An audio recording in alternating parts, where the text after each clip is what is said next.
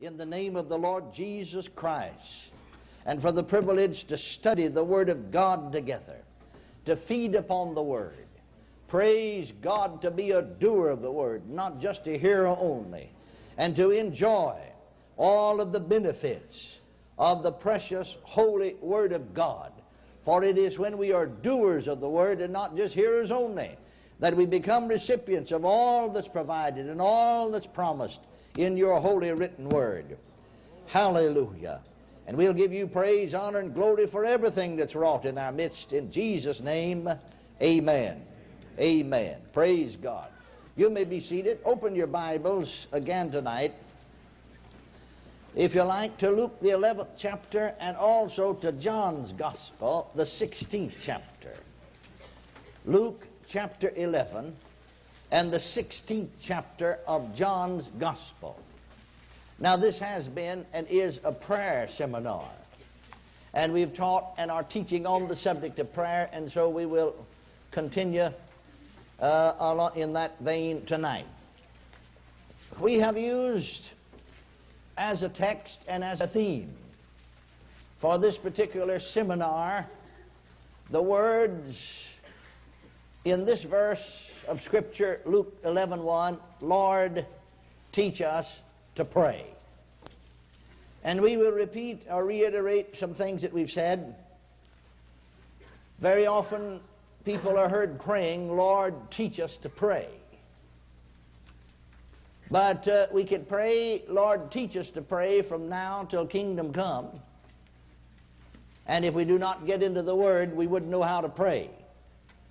Because the way that the Lord teaches us to pray is through His Word, just like He does on any other subject, through the Word of God. And so we go to the Word, and His Word teaches us. Now, we can go to the Word for ourselves, and the Holy Spirit will unveil truths to us. But God has also put teachers in the church. You see, if we could have known everything we should have known without teachers, God wouldn't have gone to that extent to put teachers in the church. And I'm talking about really God-called teachers, Spirit-anointed teachers, teachers that bring forth revelation from the Word of God. And so He puts teachers in the church to teach. And that's the way that He's going to teach us to pray, is through His Word. Praise God. Now, I want to speak to you tonight, and a lot of what we will say will tie into other things that we've said, and sort of actually double up a little bit. But right on the other hand, here are 5 rules for a successful prayer life. Or here are the 5 most important things that you should know about prayer. There may be some other things that are important, but I said these 5 that I'm about to give you are the 5 most important things that you should know or ought to know about prayer or praying. Now, in John's Gospel, the 16th chapter and the 23rd verse, we read, and in that day ye shall ask me nothing. Verily, verily, I say unto you, whatsoever ye shall ask the Father in my name, He will give it you. Hitherto have ye asked nothing in my name. Ask, and ye shall receive, that your joy may be full. You see, the Word of God tells us how to pray. We are to pray to the Father in Jesus' name. And that's the first rule, or the first important thing that you should know about prayer, is that you're to pray to the Father, not to Jesus, but to the Father in the name of Jesus. I will repeat, and we covered it in other lessons. But Jesus said here in this 23rd verse of the 16th chapter of John, you see, these are the words that He spoke to His disciples just before He went to Calvary, just before He died and went to hell and took our place and suffered in the region of the damned and was raised from the dead and ascended on high and sat down at the right hand of the Father where he is now, and where he ever liveth to make intercession for the saints. And in that day, he said. Now you see, you'll have to realize that just before he went away, he changed their way of praying. Because, you see, he said, hitherto have you asked nothing in my name. When he was here on the earth, they did not pray in his name. And so therefore, he's changing their way of praying. We need to see that. Back there, some months before, you see, the disciples, or a year or so before, the disciples had said unto him, and we read it from Luke, one of his disciples said, Lord, as John taught his disciples, you see, to pray, and the disciples and the Pharisees teach their disciples to pray, you teach us to pray. And so he said, when thou prayest, say, Our Father which art in heaven, hallowed be thy name, thy kingdom come, thy will be done on earth as it is in heaven. Give us this day our daily bread, forgive us of our debts as we forgive those who are indebted to us, or forgive us of our trespasses as we forgive those who trespass against us. Lead us not into temptation, but deliver us from evil. For thine is the kingdom and the power and the glory forever. Amen. No, that's not the New Testament church praying. He didn't tell us to pray that way. He told those disciples during that interim, when the old covenant's going out and the new covenant's coming in, to pray that way. You see, the name of Jesus is not in that prayer. That prayer won't work now. What we call the Lord's Prayer, because he's out there, won't work now. Because you don't ask anything in the name of Jesus, do you? The name of Jesus is not in it, is it? Are you still out there? You're going home.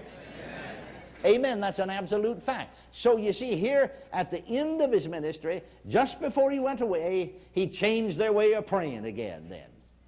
Now then, he said, blessed be God in that day, that glorious day, that glorious day. Hallelujah. The day we're living in now. You know, we sing, this is the day that the Lord has made. I'll be glad and rejoice. And I think some people think we're talking about Friday. No, we're not talking about any weekday or any day. What day are we talking about? Bless God, this day of salvation, this day of the new birth, this day of the new covenant, this day of healing, this day of redemption. That's what we're talking about, and that's what the Bible's talking about. It isn't talking about some day, Monday, Tuesday, Wednesday, Thursday, Friday, Saturday, or Sunday. Not a one of them. It's talking about this day. In that day, blessed be God, ye shall ask me nothing. But whatsoever ye ask the Father in my name, he will give it you. Hitherto have you asked nothing in my name. They had not prayed in his name. And what we call the Lord's Prayer is not praying in the name of Jesus, and is not the New Testament church at prayer, and is not the New Testament norm for praying. And you don't find anywhere in the Acts of the Apostles where they prayed that prayer. And you don't find anywhere in the Acts of the Apostles or in the letters that are written to the church where they're told to pray that prayer. Not one single time. See, we need to live over, bless God, where we're supposed to live.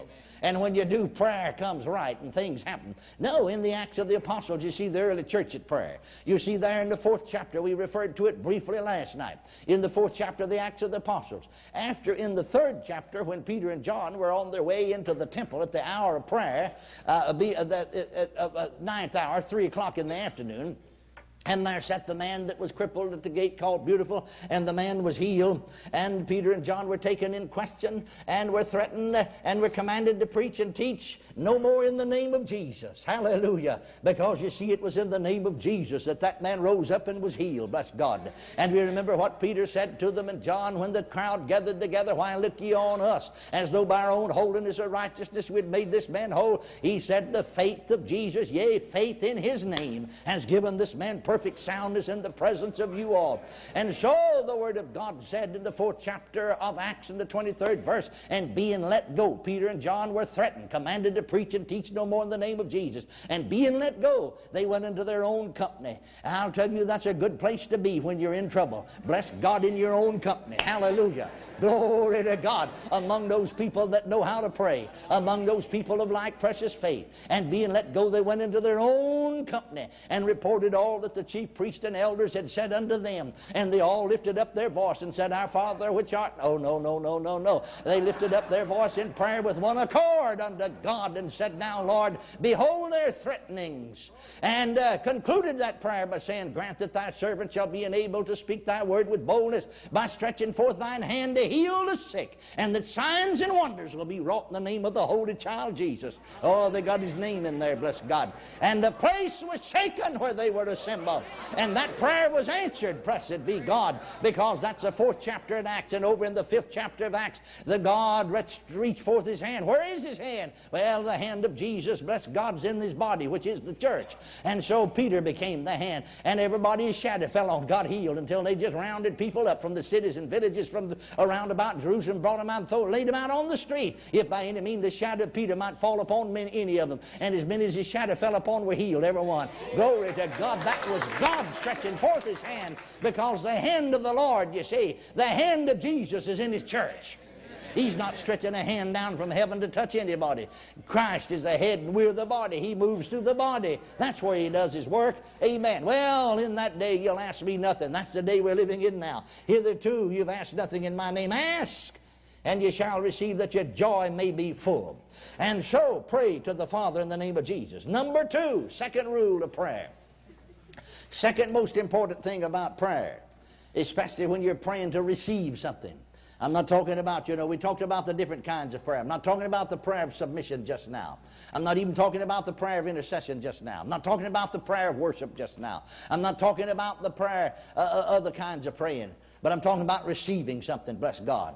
Getting the desires of your heart. Mark 11:24 said, what thing? Therefore. Therefore, Jesus said. Somebody said, when you find a therefore in the Bible, stop right there and find out what it's there for. Well, that's a pretty good thought. Therefore, he said, I say unto you, what things soever you desire. He's talking about things here. He's talking about the desires of your heart. What things soever you desire. When you pray, believe that ye receive them, and ye shall have them. Amen. When you pray. When you pray, believe that you receive them, and ye shall have them. That's so clear and plain. And yet there's so much misunderstanding about it. Well, I'm going to keep on praying until I get it. No, that's not what he said do. I said that's not what he said do. That's not what he said do. Yeah, but I'm not going to... I've had people say to me, believe I've got something I can't see. Well, I said, you go sit down and do without it then, because you'll never get it. Amen. No, when you pray. Not after you pray. Not before you pray. When you pray. Right then. Now remember, he's talking about things. Believe that ye receive them. Things. And ye shall have them. Now, when do you believe you receive them? Before you have them. Amen. When do you have them? After you believe you receive them. Isn't that clear? Somebody said, I still don't get it. Don't give up on it. Keep thinking on it. Keep meditating on it. You'll get it after a while. I remember a number of years ago, we were in a convention. I don't know whether Brother Hankins, because he's from the state of Texas and he's Assembly of God minister, whether he was there or not, or if he was, if you remember this, it's probably before his day, because he's not as old as I am. He just looks old. Excuse me, Brother Hankins. You know, I had to tease you a little bit. It's been a long time since I've been able to pick on you. Well, we were having a meeting, a district council of the Texas district of the Assemblies of God in Dallas, Texas. And we were in the first Assembly of God. And at night time in the tabernacle to seat about 2,000 people, and it was full, and then there's 800 over another sanctuary, and there's having another service over there. But the pastor of that church, Brother Stats, was in the hospital with a heart attack. And the doctor said he's going to die. And so while the service was in progress, the song leader's up leading, singing. Congregational singing. A telephone call came from Mrs. Stats. He had lapsed into unconsciousness, into a coma, and the doctor said to her, he's dying, he'll never regain consciousness. She had rushed out of the room to a telephone and had phoned the church and said, pray. They took the request to the platform, handed it to the district superintendent. He read it and got up and stopped the song leader, and read it. Said, Brother Stats, the pastor of this church, is dying at this moment in Baylor Hospital just a few blocks away. I'm going to ask Brother Raymond T. Ritchie. Brother Raymond T. Ritchie was a little man, but a giant in the faith. I'm going to ask him to come up here and lead us in prayer as we pray that this man will be healed, you see, and live, not die. So Brother Ritchie came. And he said, let's all lift our hands and pray. And I understood he was praying for his healing. That's what I prayed for. And we prayed and lifted our voice. 2,000 of us. 800 more over in the other hall, I'm sure, we're praying. And I'm sure there's more than 2,000 of us in there because we're jammed in there and people standing around. Like the sound of many mighty rushing waters, the voice of that many people going up before God. Till after a while, one by one, we began to cease. Until all was quiet, yet we're standing. And Brother Raymond T. Ritchie said, how many of you believe God heard us? I looked around and thought, well, I could see everybody around us lifted their hands. Most all of us are ministers and ministers' wives. The majority of us, church delegates. Well, he said, then let's lift our hands if we believe God heard us, because when you pray, believe you receive. That's it. Let's lift our hands and praise God for the answer. That means praise God for his healing. We all lifted our hands, you see. You can go through the motions and won't mount the hill of bean if you don't know what you're doing. Amen. Amen. Are you listening to me? Amen. You can go through the motions and it won't amount to a hill of beans if you don't know what you're doing. And we all lifted our hands and praised God because God had heard us and was supposed to be praising God for his healing. And that many people, over 2,000, lifting their voice at once, everybody praising God, was like the sound of many mighty rushing waters. And after a while, they began to cease, you know, little by little, until finally there's total silence. Brother Ritchie turned around, walked down this way, and off of the platform. The song leader went back to the pulpit to pick up his singing. Suddenly, Brother Ritchie whirled around, run back up the steps, and ran back up here to the platform real quick and said, how many of you folks are going to keep on praying for Brother Stats? I didn't lift my hand. I'm not going to pray anymore. I already believe. Amen. I looked around, and I'd say that 98% of the crowd lifted their hand. We're going to keep praying. He said, what for? Right. And you know they didn't get it? Bless their darling hearts. They didn't get it? 98% of them lifted their hand. Is going to keep on praying. It already praised God to have the answer. If you've got the answer, what do you want to keep on praying for? Keep on praising. Keep on praising. Pray, calm, pray. Are you listening to me? See, he was trying, just in a little capsule, really there in 10 seconds time, he preached the greatest sermon that was preached in that entire convention. Amen. And 98% of them missed it. Are you listening? Amen. No, when you pray, believe that you'll receive. Well, I don't know anybody else believed not, but I know me and Raymond T. Ritchie did. And I heard Brother Stats say, preaching a camp meeting over in Arkansas 7 years later for the Assemblies of God. And I attended that camp meeting. I heard him say, I was there in the hospital. I lapsed into unconsciousness. The doctors told my wife he's dying. He'll never regain consciousness. And he told about phoning in. He thought it was all of them praying. My God, that bunch didn't do it at all. If he'd been dependent on them, he'd have died. But he said, there I was unconscious. My wife phoned over there for this group to pray. And he said, there, while I was unconscious, in a coma, suddenly Jesus stood right beside my bed. I saw him, said, I'm the Lord that healeth thee, touched me. And I rose up and said, 7 years have come and gone, haven't had any more trouble in my heart. Said that 7 years later, see? And I thought as I sat there, dear Lord, I wish I knew the whole story. If he had been dependent on, he thought it was because, somebody said, if we can just get enough people to pray. Oh, if we can just get enough people to pray, that'll get the job done. No, it won't. No, it won't. No, it won't.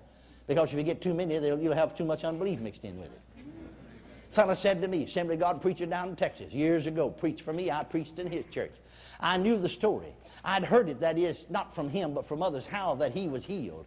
Back in the 30s, you see, from tuberculosis. Tuberculosis, TB, was a dreaded disease in the 30s, you know, and one of the top killers, I think number 2, you see, before they got all the miracle drugs, you know. And this man had been raised up from a deathbed because he was bedfast and on his deathbed and was healed.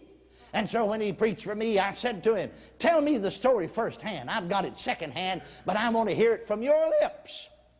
Well, he said, I had the TB as a youngster. In fact, I'd married my wife and I as evangelists across Texas and Oklahoma and Louisiana and Arkansas and New Mexico among the Assemblies of God. And we had a little baby born into our family. And here it's discovered that I have TB, and it grew steadily worse. Every church I went to, I asked them to pray. Every revival, I asked people to pray. I had the notion, if you could solicit enough thousands of hundreds of thousands of people praying, it'd get it done. Every convention I went to, I asked people to pray, you see, because he's growing steadily worse. And every healing meeting he is in, he'd ask people to lay hands on him. Richard laid hands on him. I suppose Wigglesworth laid hands on him when he was over here. Dr. Charles S. Price had laid hands on him. And those that were mightily used of God in yesterday laid hands upon him. And finally, he couldn't go any further. And so he had no place to go. And so he and his wife and a 14-month-old boy went to his dad-in-law's in a farm out in the Blackland around Corsicana, Texas. And there he became bedfast. And there he was hemorrhaging after 6 months bedfast, hemorrhaging from both lungs, wasted away just a skeleton. And he said, I was lying there one day up in the front bedroom. My mother-in-law and my wife was out behind the house washing over the old rub board way back in the early 30s, And he said, I got to thinking about it. Hundreds of people have prayed. I guess if you put it all together, thousands of people have prayed for my healing. If praying was going to do it, I'd have had it. I mean, if you put it all together, if all of them just prayed a minute, you put that many thousand together, it'd be hours of praying. You see what I mean? And here I am dying. I've got to die, it looks like, and leave my wife and my little 14-month-old baby. And he said, there on that bed, bedfast, couldn't get up, bedfast. His dad-in-law was out there plowing away over the backside of the farm. He said, I looked out the front window there, this front bedroom, out the window. And I could see down there about nearly a quarter mile away from the house a clump of trees. And I said, Lord, give me enough strength to get up here, get out of bed, and walk down there, because his wife and mother's out behind the house. They wouldn't see him. Nobody will know where I am. And I'm going down there to that clump of trees. Nobody will know I'm there. And I'm going to pray until I am healed or I die. And the way they'll locate me is the buzzards will lead them to me. Now you help me. And he said, some way or another, I mustered enough strength that I pushed myself out of bed. And I managed to hold on and slip out of the house. And I walked along as best I could and stopped every now and then. Just had to lay down on the ground. But I finally got onto that clump of trees and bushes. And I climbed up in those trees and bushes, and lay down, just give out, just flat, just nearly dead, just practically gone. And then lying there, couldn't even pray above a whisper. Couldn't talk out loud. He's so weak, just in a whisper. And the devil said to him, now, boy, you played whaley. You know what it means to play whaley? Folks down in Texas do. You don't know. Well, the Bible said, let him that's ignorant remain ignorant still. We'll just leave you like you are. Amen. No, I get off in other parts of the country, have to interpret for them. You know what it means, Dr. Horton, to play whaley? No, sir. He don't know. Little folks in Georgia don't know much. Bless their hearts. What? We know what lighter knots are. Oh, Lord, what's that? Well, that's the way it goes. We just have these colloquial expressions in different parts of the country. Amen. Tiny, do you know what? He don't know. Folks from Illinois don't know. Well, Brother Hankins knows. See him. He'll tell you. I know, because he's a grinning over there. No, to play whaley just means now, boy, you really goofed off. You really made a fool of yourself. You really messed up. That's a pretty good interpretation. You really messed up. You really goofed off. You really made a fool of yourself. Now you've gotten off down here. You can't talk above a whisper. You couldn't holler loud enough for anybody to hear you because you can't talk above a whisper. And you'll die right on this. And you don't have enough strength. You've used up the last bit of your strength to get down here, and you'll die on this spot. And the buzzards will lead them to you. That's the only way they'll find you. And so he said, I lay there long enough till I began to regain a little bit of strength. Couldn't talk above a whisper. But I was lying there on the ground, flat on my back. Oh, I would digress from the subject. I'm still talking about believe that you receive when you pray. Amen. He had never done that yet. And so he said, I got to thinking about it. All of these people have prayed. I've prayed. You see, Smith Wigglesworth laid hands on me and prayed. P.C. Nelson had a great healing ministry, laid hands on me and prayed. Charles S. Price laid hands on me and prayed. Raymond T. Ritchie laid hands on me and prayed. Dr. Leon B. Yeomans laid hands on me and prayed. And right on down the line, those that were used in a great way. And church after church have promised me I had them to lift their hand if they'd remember to pray for me every day. Hundreds, thousands had said that they would. Thousands of hours of prayers had gone up. I remember I said back there on the bed, Lord, give me enough strength to get down there. And I said, Lord, I'll pray until I'm healed or I die. But as I was lying there recovering enough strength to pray in a whisper, I said, no use praying anymore. Enough prayers already gone up. There's going to have to be something else added. When you pray, believe you receive. He said, I'm going to lie here and praise you because I believe that I receive. And he said to me, I didn't have enough strength lying flat on my back to get my elbows on the ground, hold my hands up like I didn't have that much strength. Just had to lie right flat, arms and all, right on the ground. But I started whispering, praise the Lord, praise the Lord, glory to God. I believe I'm healed. Glory to God. Hallelujah. Praise the Lord. I believe I'm healed. Glory to God. I believe I receive. And after a little bit of praising in a whisper, I got enough strength to get my elbows by my side, lying flat on my back, looking, you see, up through the trees at the sky. I had my hands, and then I got enough strength to get my hands up that way. And at the end of 2 hours, I was standing on my feet, hollering so loud, they heard me 2 miles away. Glory to God. And I've been healed ever since then.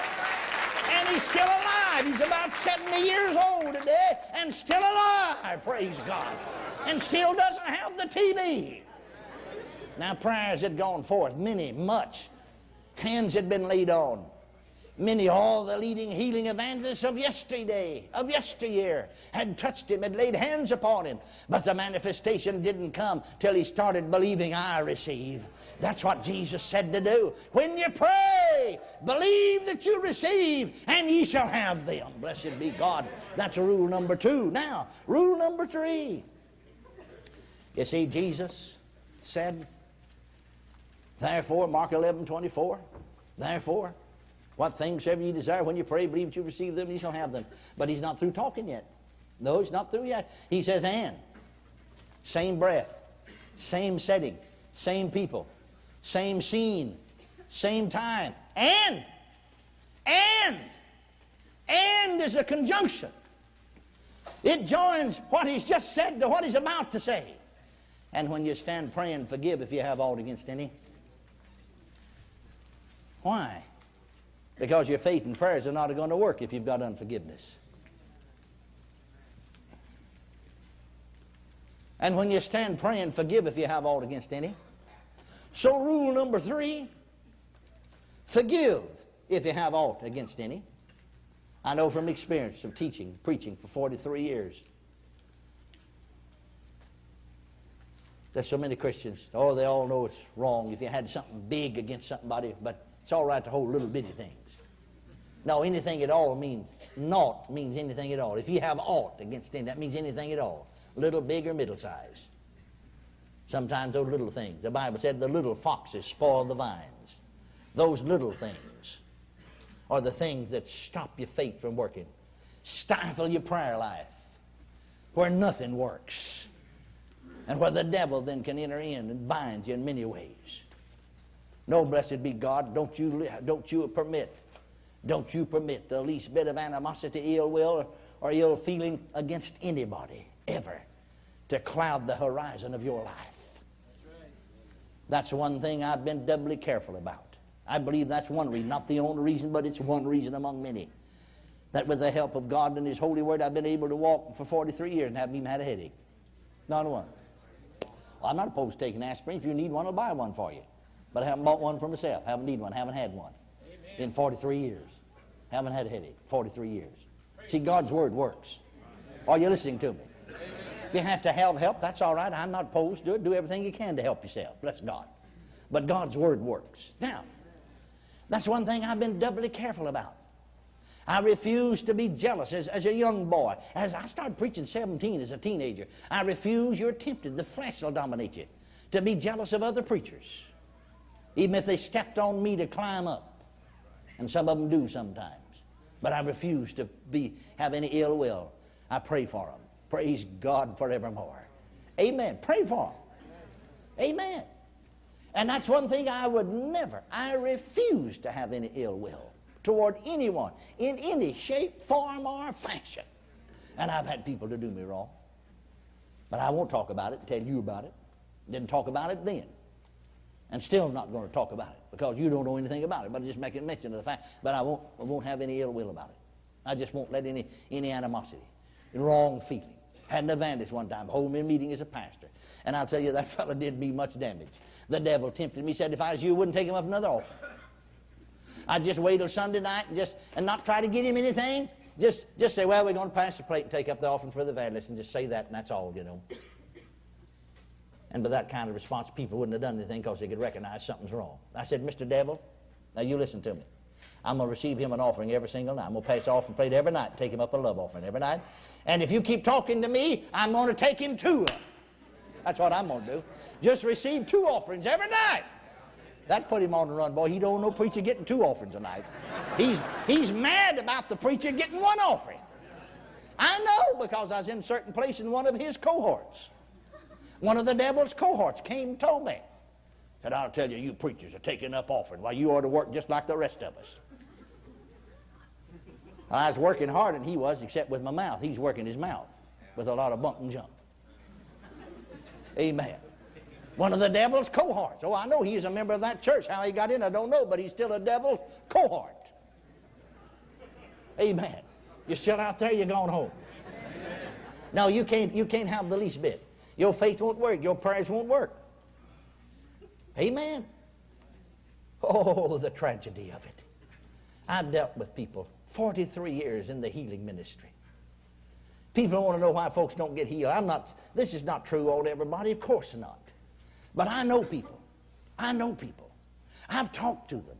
I've had them to bare their hearts to me that have been sick for years. I'm not saying that's so concerning everybody. I'm saying it's so concerning the person who's talking to me. Because when I prayed, it's just like I prayed up against a brick wall. Something's wrong somewhere. What is it? What is it? I said to them.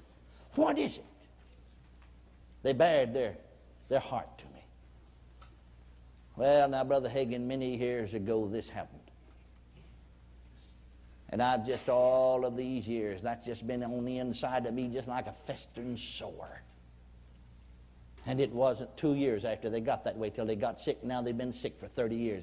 The doctors they've spent hundreds, thousands of dollars. Doctors done everything they could do. Finally just give up and said, we don't understand it. But I'll tell you, something happened to their spirit. They got a spirit of unforgiveness about them. And the devil they opened the door to the devil. They're going to have to close that door before you're going to get them healed. You can lay hands on them until you wear every hair off the top of their head, and all they'll get out of it will be a bald head. Amen. Absolutely the truth. If you're going to walk with God and get your prayers answered and walk in faith, you'll not be able to have any unforgiveness about you. Rule number 3. Now, rule number 4. Depend on the Holy Spirit to help you in your prayer life. And particularly in making intercession. You can't get the job done by yourself. If you could have had, wouldn't have been in need of Jesus sending the Holy Ghost. But remember that Jesus said, I'll pray to the Father, and He'll send you another comforter, that He may abide with you forever. Now, some translations read that He said, I'll send you another helper. Because the Greek word translated comforter there also means, literally, it means one called alongside to help. That's literally what it means. One called alongside to help. Well, blessed be God, He sent Him to help us. And He'll help us in our prayer life. And so we read in the 8th chapter of Romans, in the 26th verse, likewise the Spirit, that's the Holy Ghost, the comforter, the helper that He was to send, also helpeth our infirmities. For we know not for what to pray as we ought. But the Spirit Himself maketh intercession for us with groanings which cannot be uttered. Literally, the Greek says, with groanings which cannot be uttered in articulate speech. That agrees with what Paul wrote to the church at Corinth in 1 Corinthians 14:14. For if I pray in an unknown tongue, my spirit prayeth, but my understanding is unfruitful. The Amplified Translation adds, for if I pray in an unknown tongue, my spirit by the Holy Spirit within me prayeth. I'll tell you, friends, He knows how to get the job done praying. Depend on the Holy Spirit to help you in your prayer life. Are you listening to me? Now then, realize this, that He is a helper. He's not going to do you praying for you, but He's going to help you to pray. Realize this, that the text said there in Romans 8:26, for we know not for what to pray as we ought. Too many times we just sort of salve our conscience by saying, Lord, bless brother so-and-so, or Lord, bless sister so-and-so. That does very little good. Are you listening to me? Amen. Because if they just know it, according to Ephesians 1:3, He's already blessed them with all the blessings that there is in heavenly places in Christ Jesus. What you need to pray, if you know your word, is that God would open the eyes of their understanding, hallelujah, that they may see and know the things that are freely given them to God. What you need to do is to pray the prayer in Ephesians 1 and Ephesians 3 for those people. What you need to do. Amen. Are you listening to me? And it's not going to work just saying, God bless them. Are you listening? Yes, and then sometimes we say, God save Uncle Joe. Or God save Aunt Susie. Or God save my sister Mary. Or my brother John. And that does very little, if any, good at all. Because God never did anywhere in the New Testament, not one single time in the New Testament did you ever find out where He said, pray for the lost. Did you ever stop thinking about that? That may shock you, but just get shocked. That's all right, it's true. Give you a $1,000 reward. Amen. I'll up it. $10,000 reward. I'll up it. Give you a $100,000 reward. I'll up it. I'll give you $1 million reward.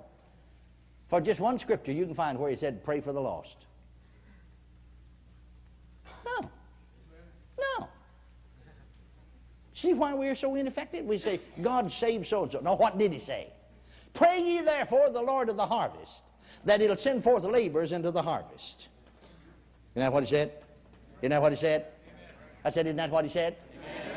You pray like this then. Get scriptural in your praying. You say, Lord, send somebody, because they wouldn't listen to you anyway. Most of the time it's best for you not to try to deal with your own kinfolks. Right. Now there may be an exception to that occasionally. I said most of the time it would be best for you not to try to deal with your own kinfolk. First, they're not going to pay any attention to you. Because if they do, then they're going to acknowledge that you know more than they do, and they don't want to acknowledge that even though they know it's so. Sort of hard on their ego, see.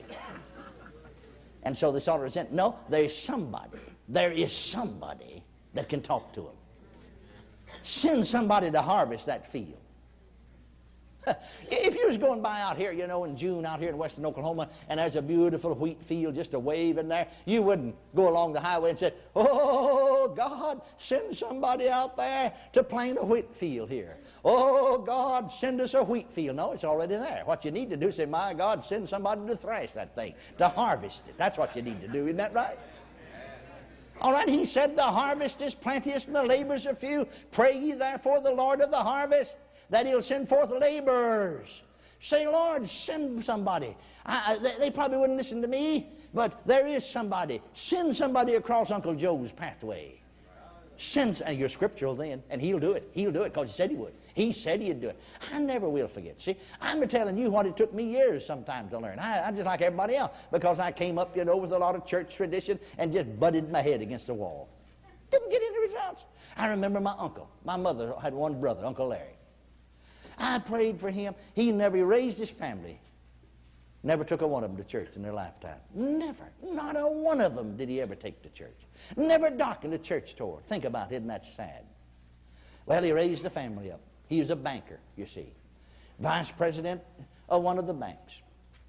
In fact, the time came, even though he's vice president, some things had happened that he virtually ran the thing. And his boys, you see, never in church. None of them. Not a one. Not once in his lifetime. His children's grown and married now. Did he ever pray one prayer with them? They never saw a Bible in his home. They never took him to Sunday school church a time. Well, the boys got up. They got off into different trouble. He said to me one time, Uncle, I said to me one time, one of the youngest boys said, and this don't sound big now, but brother, you take depression days, $10,000 is a fortune. Because you could buy a loaf of bread for a nickel and a gallon of gas for 9 to 12 cents. And buy a brand new Cadillac for $875. Now, you young folks, that sounds far-fetched, but that's the truth. And buy a Ford for $500 to $600. $10,000. He said, just on one of them, I've spent $10,000 to keep him out of the pen. No wonder. They weren't raised upright. Then the time came that he just couldn't spend anymore. Just couldn't spend anymore. So I was in one time. Actually, I was pastor right close, McKinney, Texas, my hometown. I was pastor over at Farmersville, Texas, smaller town in Collin County, 15 miles east of McKinney. And I went over to McKinney to attend to some business, and I went by to see my mother, and my mother said, son, pray for Uncle Larry. Well, I'll be honest with you, through the years, I'd prayed many times. I'd fasted and prayed for my kinfolk. If it ever did any good, I couldn't tell it. I know now, after I saw it, I saw why it didn't do any good. It is all out of line with the Bible. Yeah, you can fast and pray and do everything and be out of line with the Bible and never work. Amen. And so she said, I haven't seen him, but said, they tell me that he's lost so much weight. She worried about these kids now. And you couldn't just say, well, that's good enough for him. But you know, God's not going to say that. He loves him in spite of all of it. That's right. You couldn't say, well, he's just reaping what he sowed. That's good enough for him. And you know, actually, I'm going to get a little closer home. Actually, I've had full gospel Christians. I know they're saved, filled with the Spirit sometime or another, and I'll put a question mark about that. But I've had them in talking about other people this way. And even other people in the church that backslid, you know, and got into wrongdoing, and then things happened, you know. And I've had them say, well, now that's just good enough for him. One fellow said, ha, ha, I'm glad of it. That's just good enough for him. But you know that church member's in the worst shape than the backslider was. I haven't got enough sense to know it. My mother said, pray for Uncle Larry. They say he looks so bad, I haven't seen him, but he's lost so much weight that you won't recognize him. Just looks so bad, he don't look like himself. Well, I said, I'll do it. And I went my way, attended to my business. I started home in the afternoon, after banking hours. And I had to go right in front of his house because that's the way the highway went. They didn't have any freeways in those days. And I saw a man walking from the back, and I said to myself, that looks like Uncle Larry. I got to go right in front of his house. I'll stop and pick him up. But as I got close to him, you see, and looked at his face, I didn't recognize. I said, no, that's not him. Went on by him. I didn't recognize him. As I looked to his back, I said, that's him. I walked like it. But when I got up beside him where I could see his face, you see, I didn't recognize him. And I went on by about 2 blocks. And it suddenly dawned on me. Mama said you wouldn't recognize. I said, that was Uncle Larry. To get a little air, he'd just walk, you see. He had a car, but he'd walk home from work, you see, from the bank. He didn't live all that far. And so I said, and so I was so overcome, I said, oh, God, with tears. I said, oh, God, save Uncle Larry. And I was in the car by myself, but it was like somebody was sitting in the back seat and said, that's what I'm trying to do. And I whirled the car over and parked it over against the curb, and I looked back there to see if somebody got down behind the seat. And I sat there startled for a minute. I said, well, dear God, I realized the Lord had spoken to me. That's what I'm trying to do. Save somebody. Well, that's why he sent Jesus. And then it all came up before me. I saw all those times that I'd prayed, days that I'd fasted, all in vain. I saw why it didn't work. He said to me, I never did tell the church to pray that the lost would be saved. I told them to pray to send laborers. I said, oh my God, I see it. I've wasted all of these years praying. Just flat wasted years. Sitting there in the car, I said, dear Lord, I know him well enough. He wouldn't listen to me. I couldn't influence him. Somebody can. Send somebody across his pathway. You told me to do it. You intend to answer it, or you wouldn't told me to do it. You said pray. that the Lord of the harvest will send laborers into the harvest. Send a laborer across his pathway. I don't know who it is. You know who it is. Thank you for doing it. Amen. Cranked up my car and went on. Bless God, happy. Never prayed anymore. Oh, a couple of weeks later or so, I was back over, and stopped by to see Mama. Mama said, Uncle Larry bought him a Bible. He's going to church. Said somebody talked to him. First Bible ever been in his house. He's reading it. Praise God forevermore. I remember on one occasion since we've been here, I'd heard that he'd, because he's getting older and he had an operation. They said he almost died. They thought he died. They give up on him. So my wife and I was going through McKinney. We stopped at the hospital, and I went in there. He's still very low. Wouldn't let me in long, He took hold of my hand and said, I'm glad to see you, Ken. He said, they thought I was gone, but he said, I got peace. Wasn't afraid. I'm ready.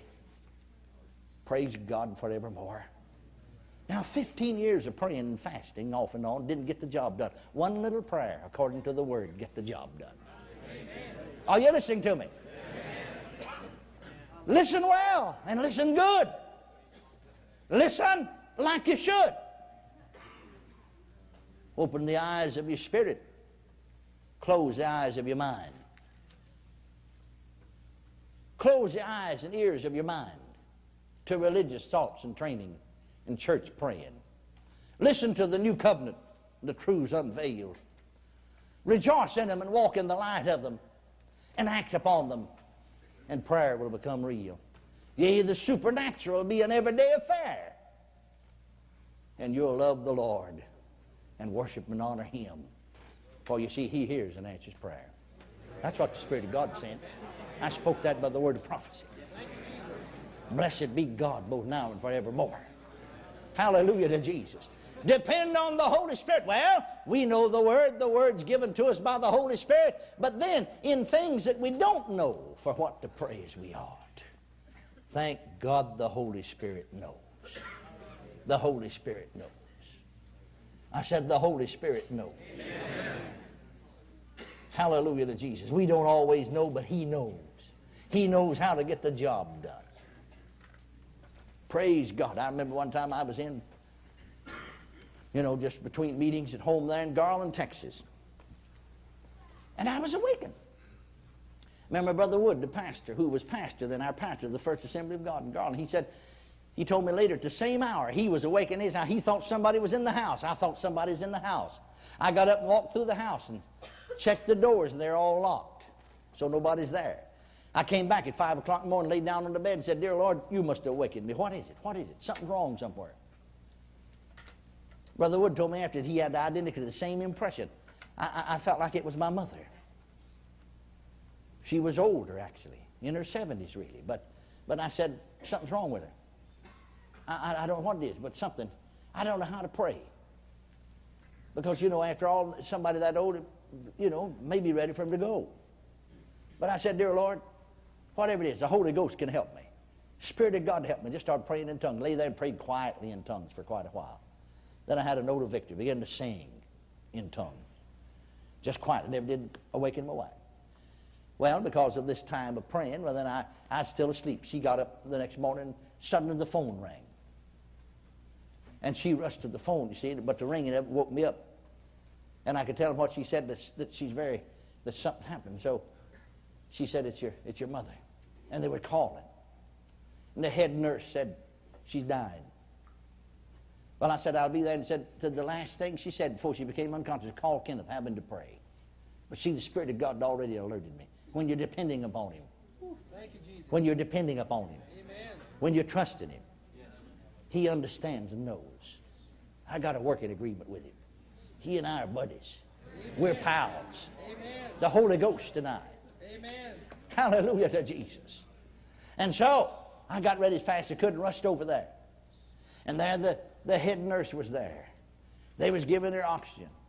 The nurse said to me, she'll never regain consciousness. She's dying. She's just as good as dead right now. She'll never regain consciousness. But the last thing she said before she lapsed into unconsciousness, call Kenneth, have Kenneth to pray. Well, I guess she thought I was going to pray, but I didn't. I reached over, laid my hand on her forehead, I said, Mama, but there's no answer. I said, take the oxygen off of him. So they took the oxygen off of him. And I said, Mama, There's no answer. I said, Mama. There's no answer. And I called a little louder in her ear, Mama. And her lips began to move just a little bit. I mean, never did. Her mouth was open, you see, and her eyes were sort of set in death like. But you could see, they began to move. And I got near down and I said, Kenneth.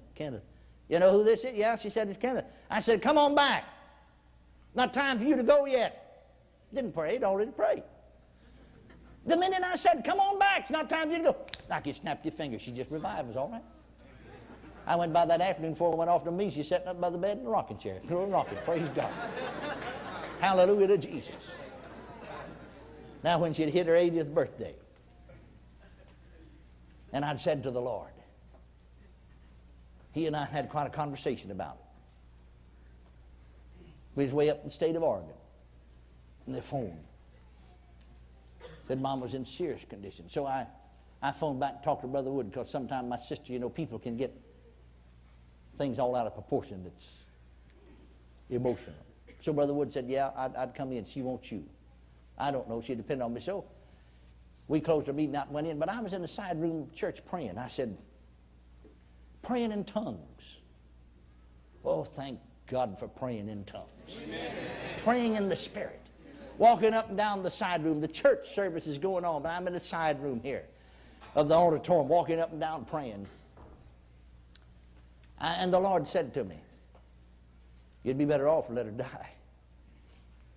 She is going to die, and you'd be better off, let her off, read it, because she is saved. She'll be better off with me.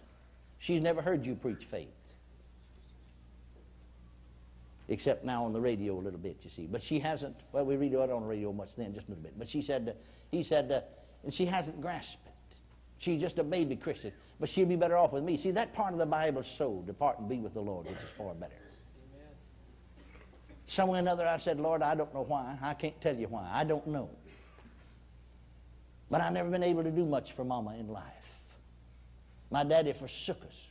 When I was 6 years old, Mama tried to make a go of it and make a living for four children until she had a complete nervous, physical, and mental breakdown. And the nerve of her eye wasn't strong enough for the light, so she went blind at 30 years of age. And when I was bedfast for 16 months, I saw that blind mother groping around that bed and said, son, I wish I could take your place. Why can't I die? The doctor said I had to die. And I said, I've never been able to do much for Mama. Now then, I've just got in shape where I can. I'm just not going to do it. I said, I don't know, she'll be 60, she'll be 69 in a month, but you promised us at least 70 or 80 years. And I'll never feel right about it. Longest day I live upon this earth, oh, I'll not get mad at you. But I'll remind you of it every day. I don't feel good about it. I'll never feel right about it. Longest day I live, if I live on the earth 100 years, and throughout all eternity, I'm going to remind you every day, I don't feel good about it. If she don't live at least that long. And the Lord said to me just as plain, oh, you see, when you learn to pray in the Spirit and get into the Spirit will commune with you. Amen. He said to me, I'll do what you tell me to do about it. Whatever you say, that's what I'll do. I said, give her 80. When she hit her 80th birthday, within a month she was gone. They called us in from California, and she said, son, I said, Mama, it might be time for you to go. Yeah, she said, I believe it is. In 2 weeks' time, she's gone. Thank you, Jesus. Praying in the Spirit.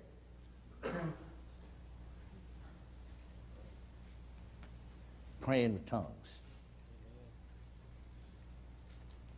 Brings you into the victory that's already won. For there came the Master, the Son of God, out from the bosom of the Father and from heaven long ago. He came to take your place and die and suffer the awful throes of spiritual death and into the hands of the enemy. But he arose. Amen. And put to naught all of those who you oppose you. So, rejoice and be glad, and learn to pray in the Spirit, and believe as though you already had. And you'll see and know that the supernatural God that delivered Israel from Egypt and all of his miracles and mighty hand did show is at work within the earth today. And you'll rise up like the early church of yesterday. And it'll be said of you as it was of them. They that have turned the world upside down are come hither also. You'll make hell afraid and heaven glad, and bless the hearts of men who are sad. Yea, rejoice and be glad, and learn to pray in the Spirit. For you see, He is your helper, and He knows how. He'll help you get the job done. So don't sit idly by and while away your time.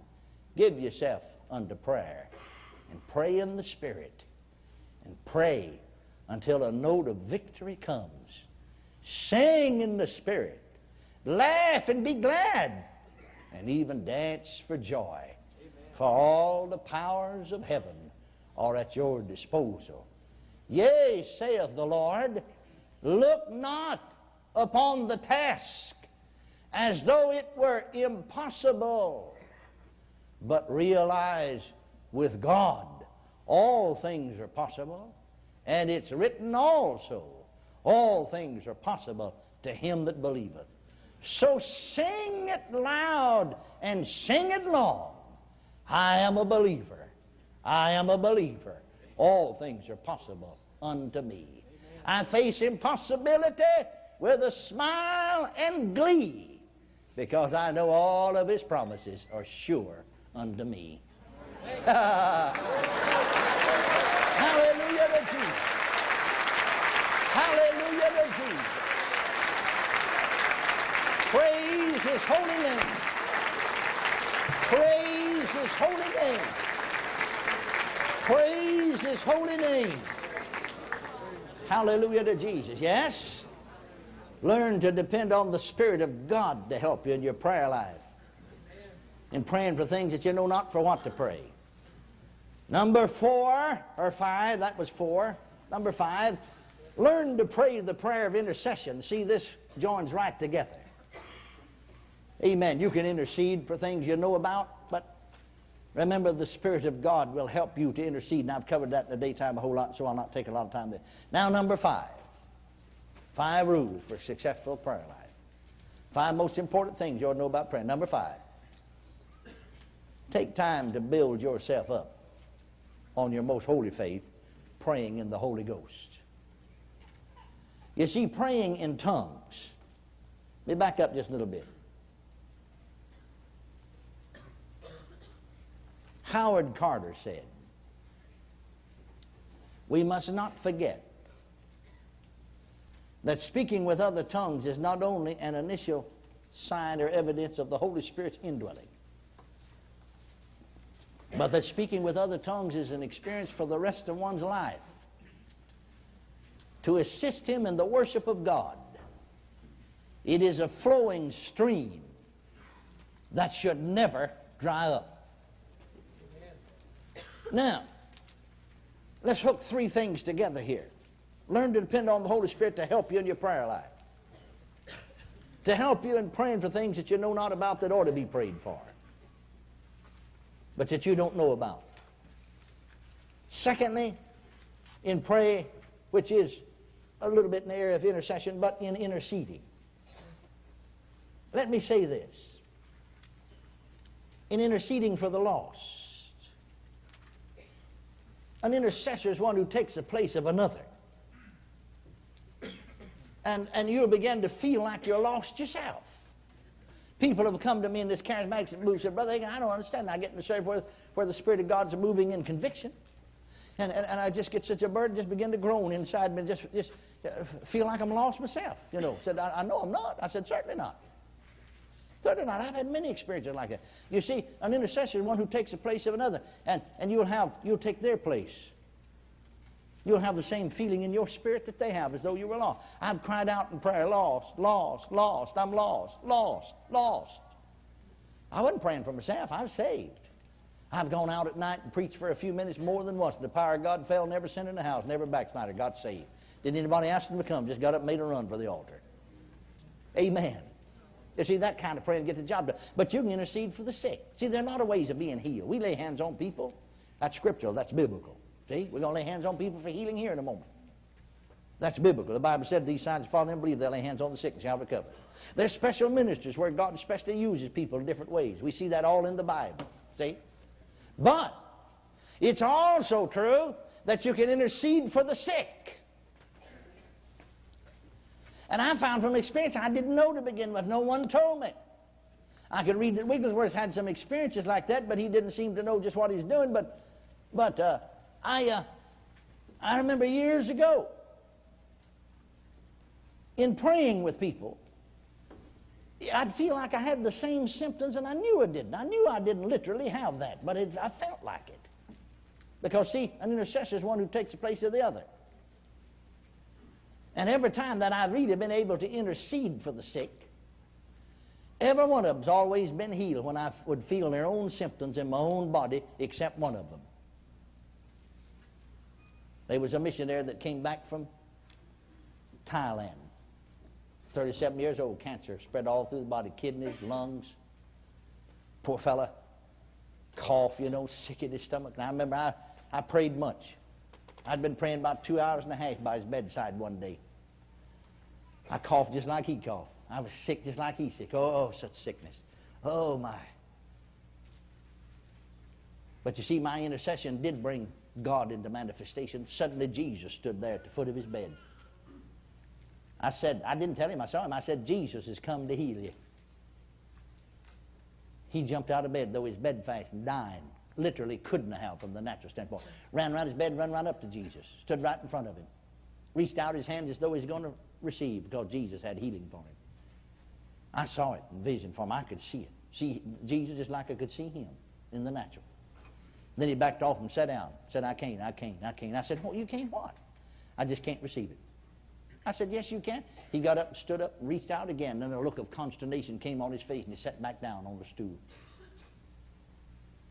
He said, I can't. I said, can't what? I can't receive me. I said, yes, you can. Jesus has come to heal you. He said, I know it. He's standing right there. He told me, I said, I didn't see him like you did, but I sensed his prayer. He's standing right there, wasn't he? I said, he's standing right there. He got up and stood right in front of him, reached his hands out, let him fall down, sat down, said, I can't. I just can't receive the healing. I said, yes, you can. Jesus has come to heal you. I know it, but I just can't receive it. Never will forget it. Just as real, Jesus standing there was just as real as that man was real to me. And yet I had both my eyes wide open. Jesus looked at me so sadly. Such a sad tone in his voice. And he said, you see, I've come to heal him and he won't let me. Now he'll be dead in 3 days. And he was. I'm glad he went to heaven.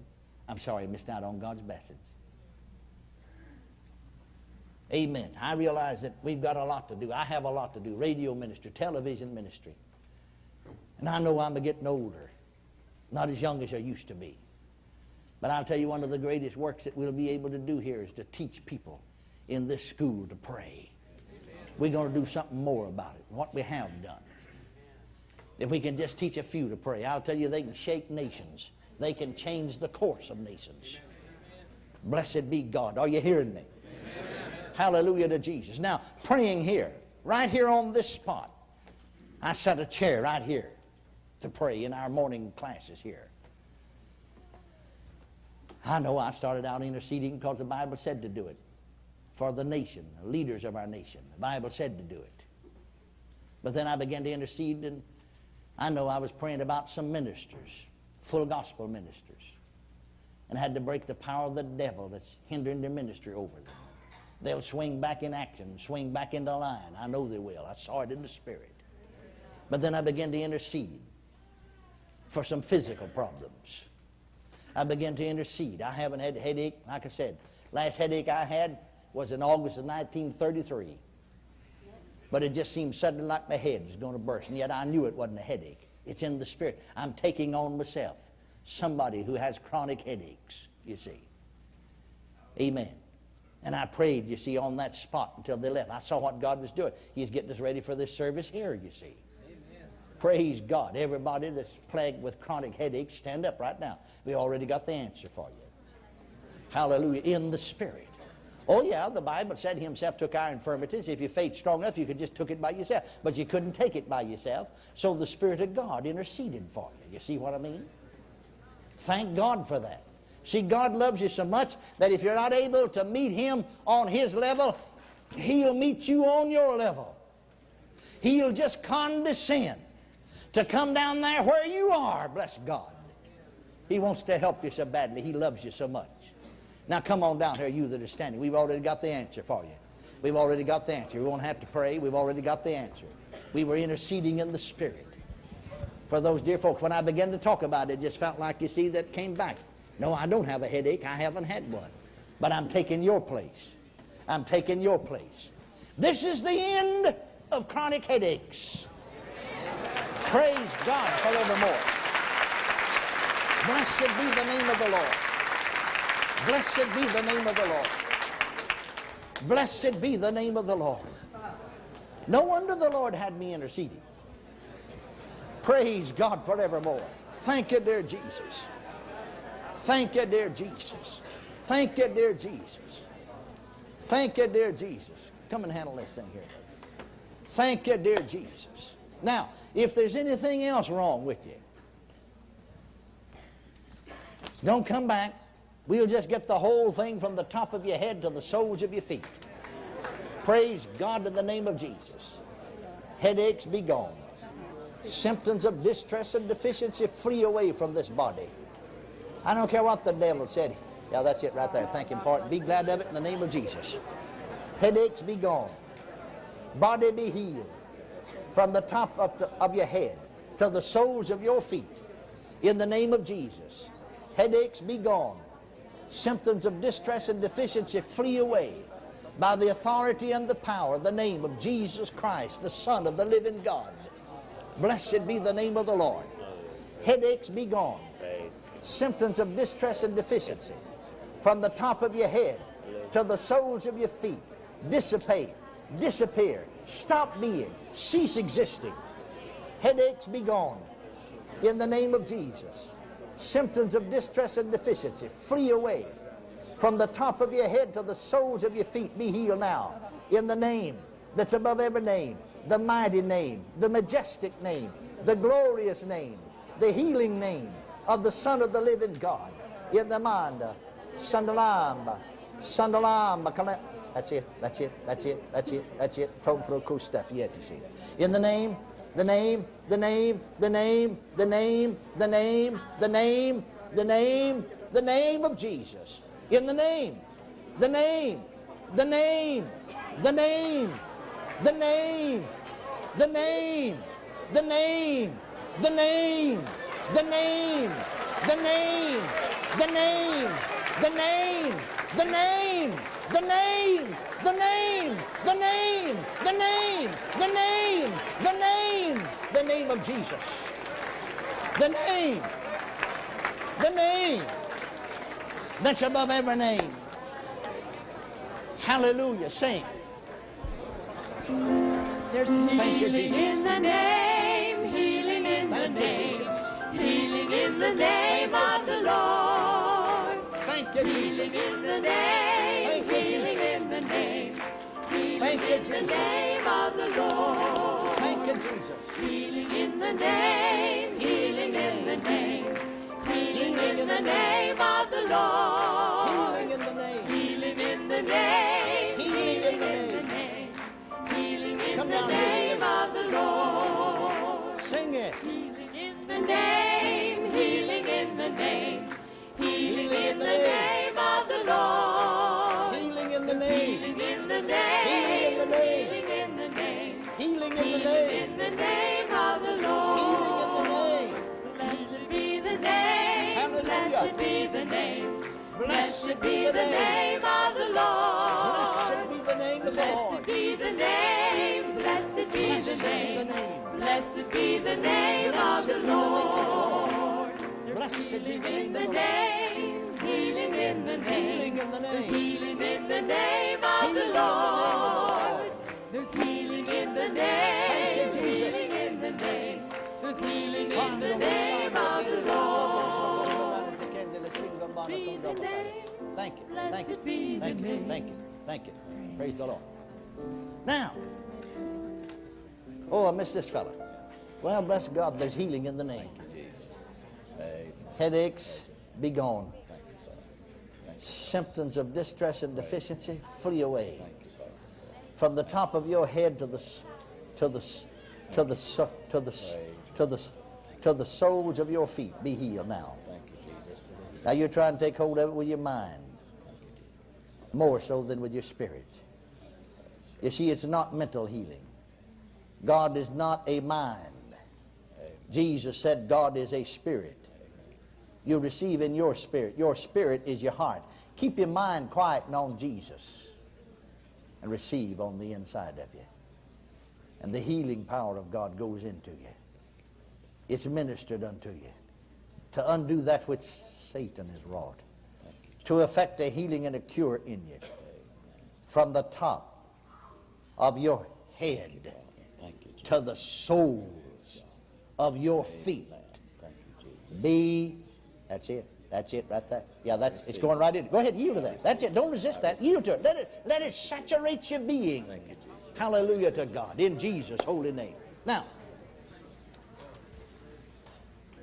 praying right here on this spot in the Spirit. I don't know as much about this. Sometimes the revelation comes greater than at other times, more clear.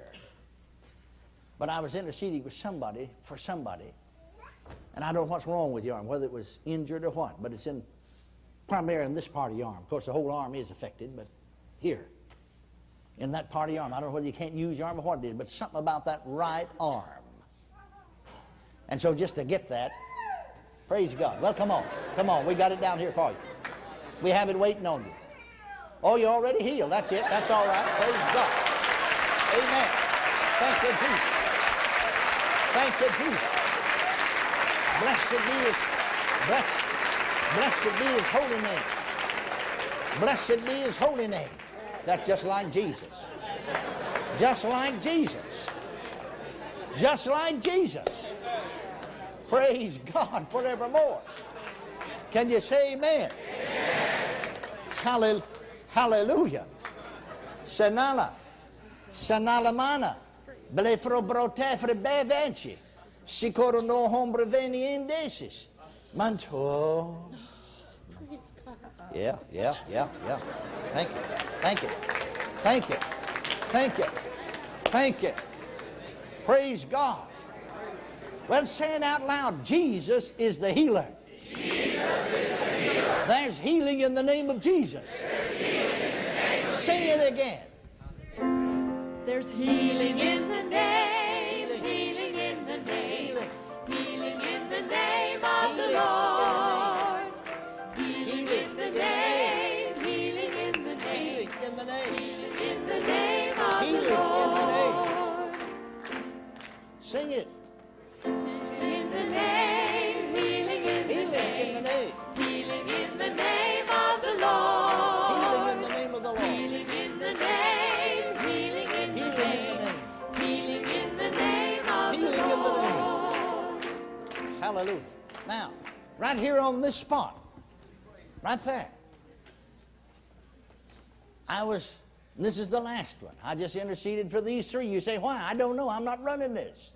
The Holy Ghost is. The Holy Ghost is. But I was interceding for somebody. The right side of your head, I don't know what it is. I don't know whether you was injured sometime or another there or what it is. But it's more of a chronic condition like. The right around the ear, and the ear, vicinity of the ear, the right side of your head. I think even in this service tonight that somebody's felt a warm glow in that side of your head. Well, it's already healed.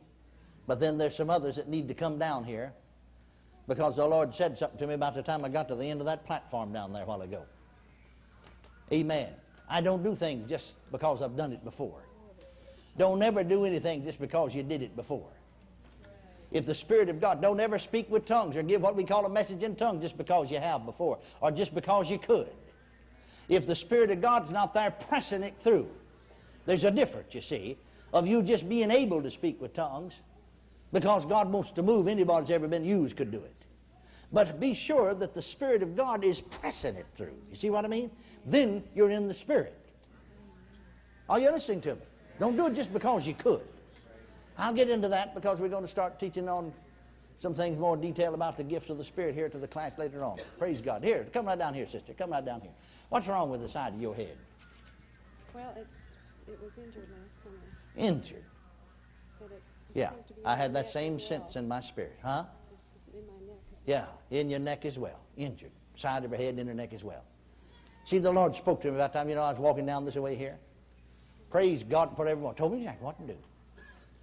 Well, I don't understand some of those things people said. Well, you're not by yourself. I don't either. Amen. But if it works, you can't argue with success. The proof of the pudding's in the eating. Amen. Isn't that right? Praise God. Walk right down that aisle.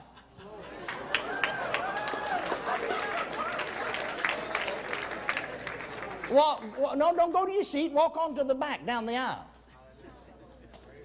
Now go outside and come right down that hall and come in that door over there that's marked exit, the second door. Come right down there. Come right down there. Now come right on down the aisle. Hallelujah. Praise God. Now tell me what happened. well. I didn't feel anything happen out there. You mean out in the hall? No, not out hole. I mean to your neck now and your head. Oh, it's free and it's been It's hurting free all and it's day. been hurting all day. And it's free? Praise God. Woo! Isn't that just like Jesus? Isn't that just like Jesus? Amen. Amen. Now it's free. It's been hurting all day and now it's free. Well, somebody said, I wish you'd slap me. Well, I would if the Lord said so. But he didn't say so. Well, somebody said, I don't understand. Well, I'll tell you what. I'll answer your question by asking you a question. How come that blind man in the 9th chapter of Acts, did Jesus spit on the ground and make clay of the spittle and rub the dirt and the spit on the man's eyes and tell him to go wash it off in the pool of Siloam? And he'd come again seeing, and he did. How come him to do that? Did it work? Yeah, it worked. Did it work? Yeah, it worked. Amen. How come in the 8th chapter of Mark, they bring a man to him that was deaf and had an impediment in his speech? And Jesus spit and touched the man's tongue with that spit and put his fingers with spit on him in his ears. And the string of his tongue was loose and his ears open, he could hear and talk. How come that to work? Jesus said to. Well, why didn't he just pray some pretty prayer over it? Be dignified about it instead of spitting on it. Because the Spirit of God told him to. Amen. You see, my brother, sister, amen. The things of the Spirit of God are foolishness with man. Hallelujah. Sembrando cambre dediendo le cipitata. Thank you, Jesus. Thank you, Jesus. Thank you, Jesus. Praise God. Now you brought the child. What's wrong with the ear? She's had an ear infection. Now her eyes are starting to. The name of Jesus Christ, the Son of the living God. I curse this infection in this ear. I command it to wither, to wither, to die, to dry up, to disappear in this child's ears, eyes, and that's it right there, head. The name of Jesus. In the name of the Lord Jesus. What'd you come for? Well, I have a constant ringing. Constant ringing where? In this side of my head and that this side ear. of your Now, head. I had surgery for this ear, but Yeah. they can't. Yama, Samayana. Samayana, Samayana. Mana, Samayana. Samayana, Mana. Samayana. Mana, money, somebody, and baby, could I below super toilet, baby case. Ebenakos, what's wrong? Yeah, fropodice.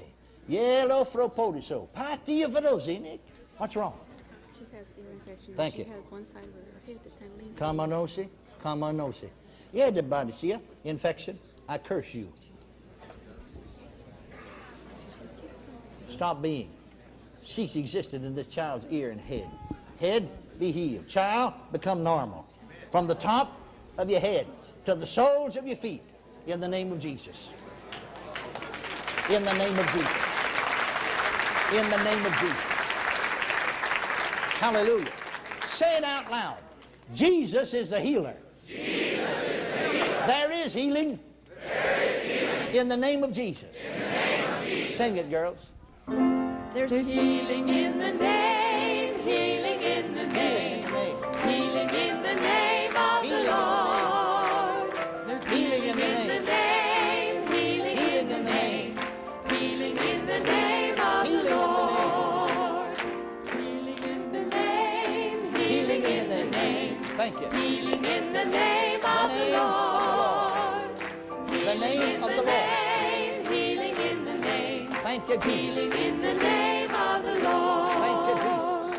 Now, I had interceded for those folks with those kind of conditions. I didn't intercede for this. The Spirit of God just said to me. Someone even just sitting here in these services, seemed like the lower part of your body will go to sleep. You know, like when you're, well, just no circulation or something there. It just seems like it goes to sleep on you. Well, if you have those kind of symptoms, get up and come down here right now. Your limb just seemed to go to sleep, just go dead on. You know what I mean by that, you know?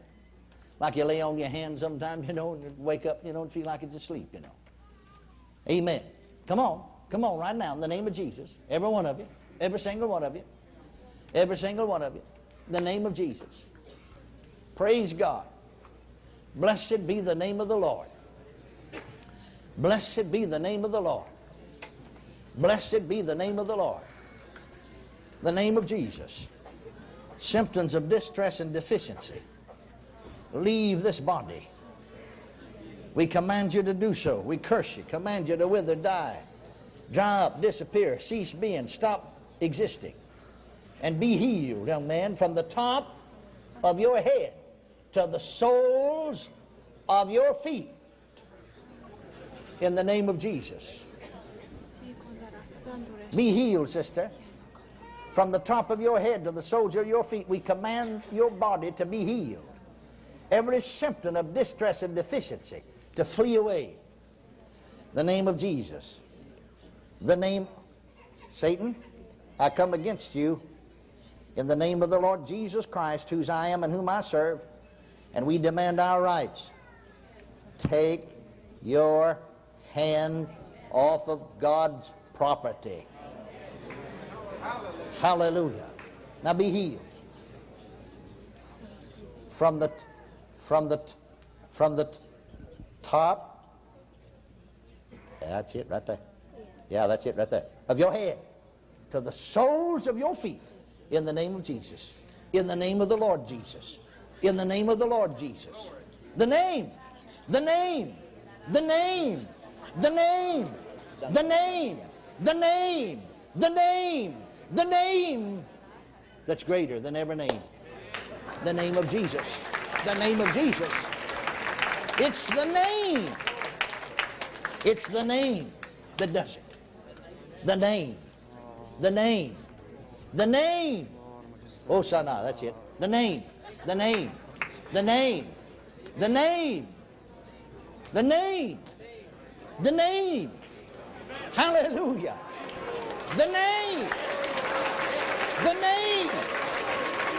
Faith in His name. Hand me my book there. Hand me my Bible there. Oh, thank God. Blessed be the name of Jesus. Open your Bibles here real quickly. You're not in a hurry, are you?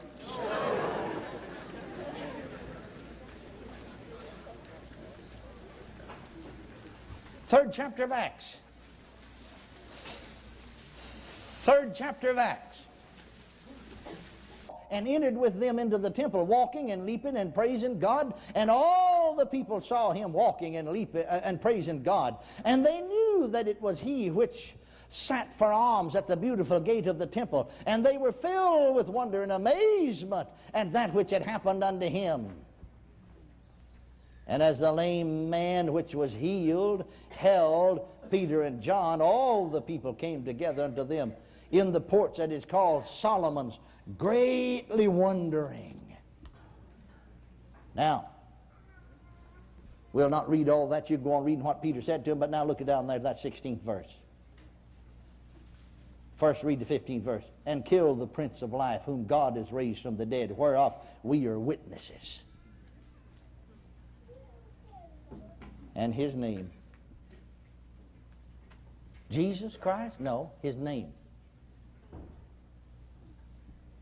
I've got another seminar I'm going to teach. I'm going to make it 8 days, Sunday to Sunday. I have to leave because I've got to go out to PTL. But in April sometime, I believe it is. Isn't it in April? Sunday to Sunday. I'm going to teach on the name of Jesus. If you miss it, you're going to miss half of your life. Amen. Amen. Amen. Amen. There used to be in my life. See, I'm training. We won't train these students. Others are out. Oh, it don't bother me. I'm not jealous of anybody. I'm rejoicing in it. I tell these students, you ought to beat what I've done. Some of us had to just learn the best way we could. Burn the midnight oil. Read all night long. I never went to Bible school. I barely graduated from high school. But I can tell you how I got there, what it took me years to learn. And if you'll listen, you can start where I am now. Man, what should you do? Praise God. Now, if you won't learn the easy way, you'll have to learn the hard way like I did, and Hank and some of the rest of us. How fortunate they are. Are you listening to me? Amen. And some of these boys are doing it. I never did pastor a big church, but old Fred Price out there is grown in 3 years from 300 to 4,000 on Sunday morning with this message. I didn't know it all back there when I pastored. I could have done the same thing. I began to see it about the time I stopped pastoring. I didn't know it. God began to show me some things, and I said to the Lord, Lord, I didn't know that while I pastored. I'm just sorry I didn't know it. But I didn't know it. Nobody taught me. But thank God I learned it. You know how I learned it? I learned it walking the church floors where I was holding a meeting at 4 o'clock in the morning praying in tongues. That's how I learned it. Spirit of God taught me. And I learned something about finances that I didn't know when I pastored Van, where these folks are. If I'd have known things could have been different, they were good and well, but they could have been better. Well, I said, Lord, you help me. I know I can't pastor. You told me not to pastor. You told me the last church I pastored, the last church I'd ever pastor. And I can't pastor. But some way or another, let me pastor for a while to prove this. I want to prove it before I preach it. You ought to prove things out before you go out with it. See if it works. Are you listening to me? Just don't go off half-cocked. I want to prove this. So I was preaching down in Dallas. Oak Cliff Assembly of God Church. 1953. 7 weeks. And Brother Noah said to him, Brother Hagin said, I'm going away with Brother Osborne, who's right here in Tulsa, the summer of 1953. I'm going away on healing missionary rallies all the summer. Would you stay on here? Now, I won't ask you to pastor per se, and yet you will be in the office of pastor because you'll be the head man. But the associate pastor will do all the pastoral work. You just preach on Sunday morning, Sunday night, Tuesday night, Friday night, regular services, you know. And then they had the revival coming, evangelists coming in. You see, and then if you want to, just like I had, and so I did run day services every day, 10 o'clock in the morning teaching. And God said, here's your chance. Here's what you asked me to do. Now, I wanted to prove something about finances that I didn't know when I pastored. That you don't have to beg for money. You talk about the lack of money, and it stops it from coming in. Even if there is a lack, you talk about it, it'll get worse. That's a wrong confession, you see. And so Brother Noah had a radio program of his own, still has. Church, I think a church sponsored now, but they were building, the church didn't sponsor, he just on his own. And he got so far behind finances, about to put him off the air. No insinuation, just facts. And so the board said, well, to help, because it did advertise the church, we'll take up the offering Tuesday night. The offering is radio night. In my revival for 7 weeks, every Tuesday night they'd take from an hour to an hour and 45 minutes, never less than an hour, raising money. Because if they don't get so much down there tomorrow, they're going to put them off. An hour to an hour and 40 minutes, every Tuesday night. And then on the radio, they were saying, don't, if you don't send the money in, we're going to have to go off. May not be on next week. But I didn't say anything. You don't want to go out and just butt your head in where you haven't got any business. Have enough sense. Have wisdom. I just kept my mouth shut. Let them see the pudding and then they'll want it. See? Just kept my mouth shut. But I just said to myself, now, we're not going to do that. Now, I didn't get to the associate pastor to tell him, so the first Tuesday night, well, he took up a lot of time that way. Then I said to him, now, don't do that anymore. From now on, just pass. Brother Hagin, we won't get anything. We're going to have this money. We're behind several $1,000s. They're going to put us off it. No. I said, let's do it my way. Let me show you something here. Let me show you how the Bible works. You just pass the plate. It's radio. This is for radio. And don't say on the radio anymore, we're going off if you don't send money in. See? Don't say that. You talk about the lack of money and it stops it from coming in. Talk about how much you got when you ain't got nothing, and here it'll come. See, that's faith. Are you listening? Now, they had a man, they called him radio pastor. I don't know why, everybody else knows. He answered the mail. He said to me right in the middle of the summer, hard months, he said, Brother Hagin, radio mail's double. The money's double. When Brother Noah came back at the end of the summer, we had him paid up. Paid up. Every bill paid. He's in the black, not in the red. In the summertime. Always go in the red. We had a meeting with the deacon board and the secretary. They read the report. Every bill was paid. They had 12 cents in the black, the church treasurer. I said, well, praise God, that's all I claimed was just enough money. I didn't even claim the extra 12 cents. Brother Noah said, Brother Hagin, you don't understand. You don't understand, though. You don't understand. You can ask the deacon board and the church treasurer. He said, we have a reserve fund we dip into in the summertime. 8 years I've been here, and now he's still there after all these many years, but 8 years I've been here, we always go in the red in the summertime. We've got this reserve fund to run us. And this is the first time we've never had to go into the reserve fund. It all come in the summertime when you're supposed to be in the red. You see, we fail because we get ready to fail. We prepare for failure. Well, let's prepare for success. Did you get it? Did you get it? Now, let's get back here. Look here. Now, I said all that to you to say, you see, I'm telling you things that it took me sometimes years to learn. I'll be honest with you. I'll tell you the truth about it. There were certain things in the area of ministering to afflicted people that I used to be afraid of. I guess, my mother, I told you about having this nervous breakdown. When I was 6 years old, I'd have to watch her. I didn't start school till 7. In my day, we didn't start till 7. But you'd have to watch her. See if Granny went out to hang up clothes. We didn't have clothes dryers in those days. It never did happen. And I had to hang up clothes on the clothesline. And I had to watch Mama. Her mind's not right. She'd get the butcher knife and kill herself. You'd have to run. Granny, come. See, Mama's got the knife. Now, talking to her years later, she never remembered any of that. Her mind's not right. See, you can be sick in your head just like can't your stomach. Somebody said, well, what she'd been saved if she hadn't killed herself and gone to heaven? Well, certainly. Would you go to heaven if you died with being sick at the stomach? Sure.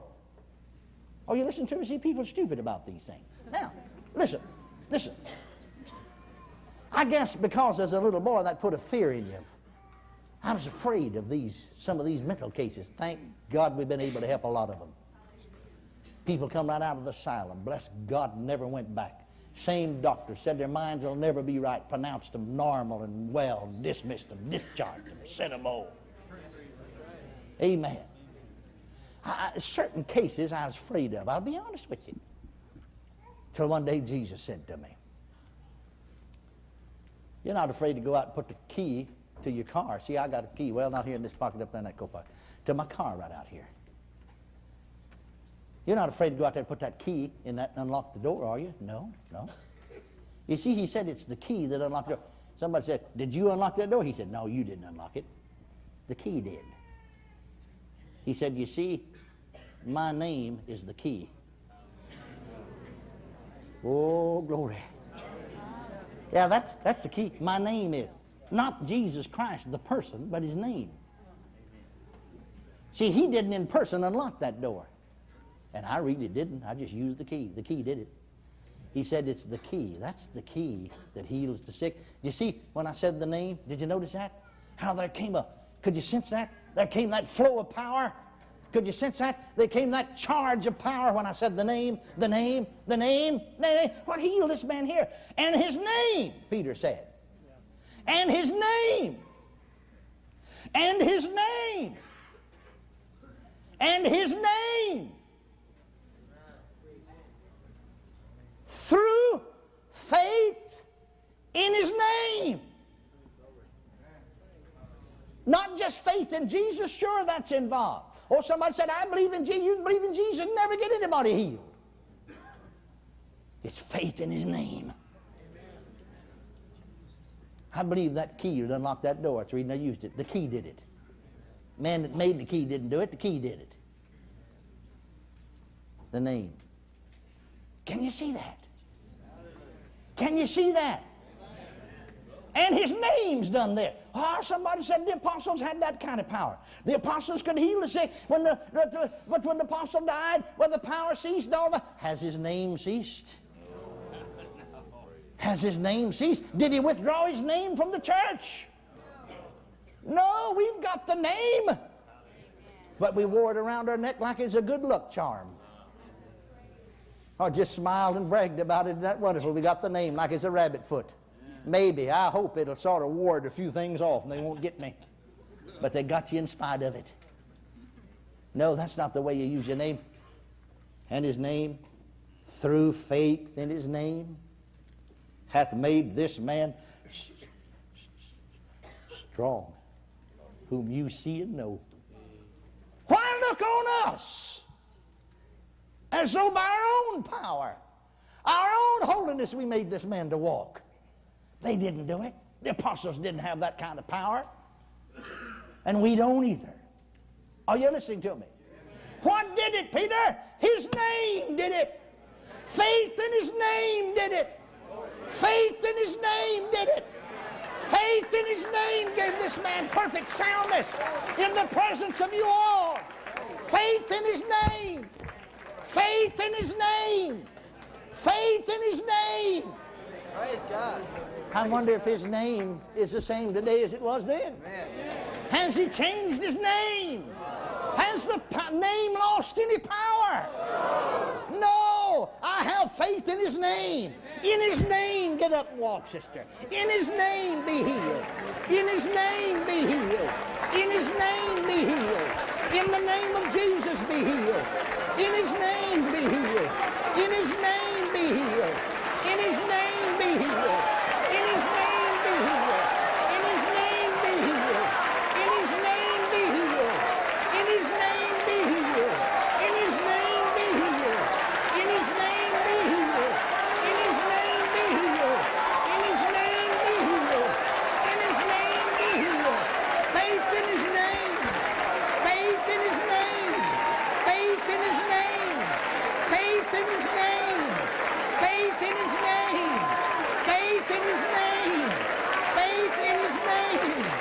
Faith in his name. Faith in his name. Faith in his name. Faith in his name.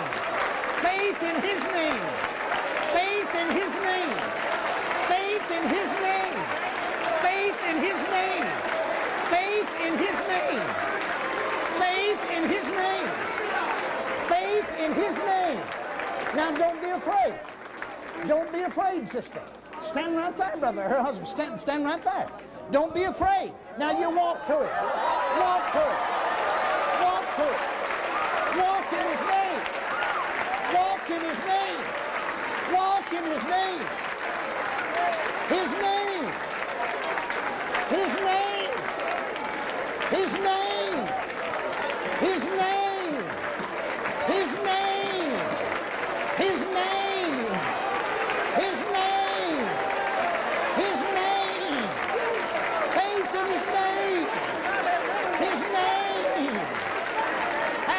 this man perfect soundness in the presence of you all.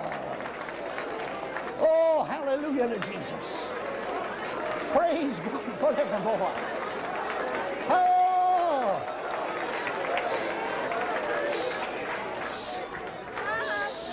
Sing it again, girls. There's healing in the name. Hallelujah. Healing in the name. Hallelujah. In the name of the Lord. Healing in the name. Healing in the name. Healing in the name Healing of in the the name. Lord. There's healing Yes. in the name. Yes. Healing in the name. Yes. Healing in the name of the Yes. Lord. Yes. Healing in the name. Healing in the The name. name. Healing in The the name. name of the The Lord. name. The name that's above every name. Healing in the name. The name of Jesus. In the name of the Lord. The Son of the living God. Be healed in His name. Be made whole in His name.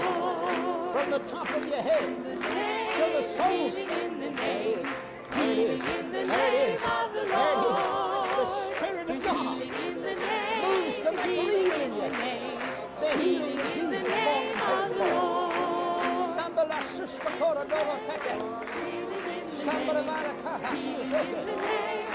Hallelujah to Jesus.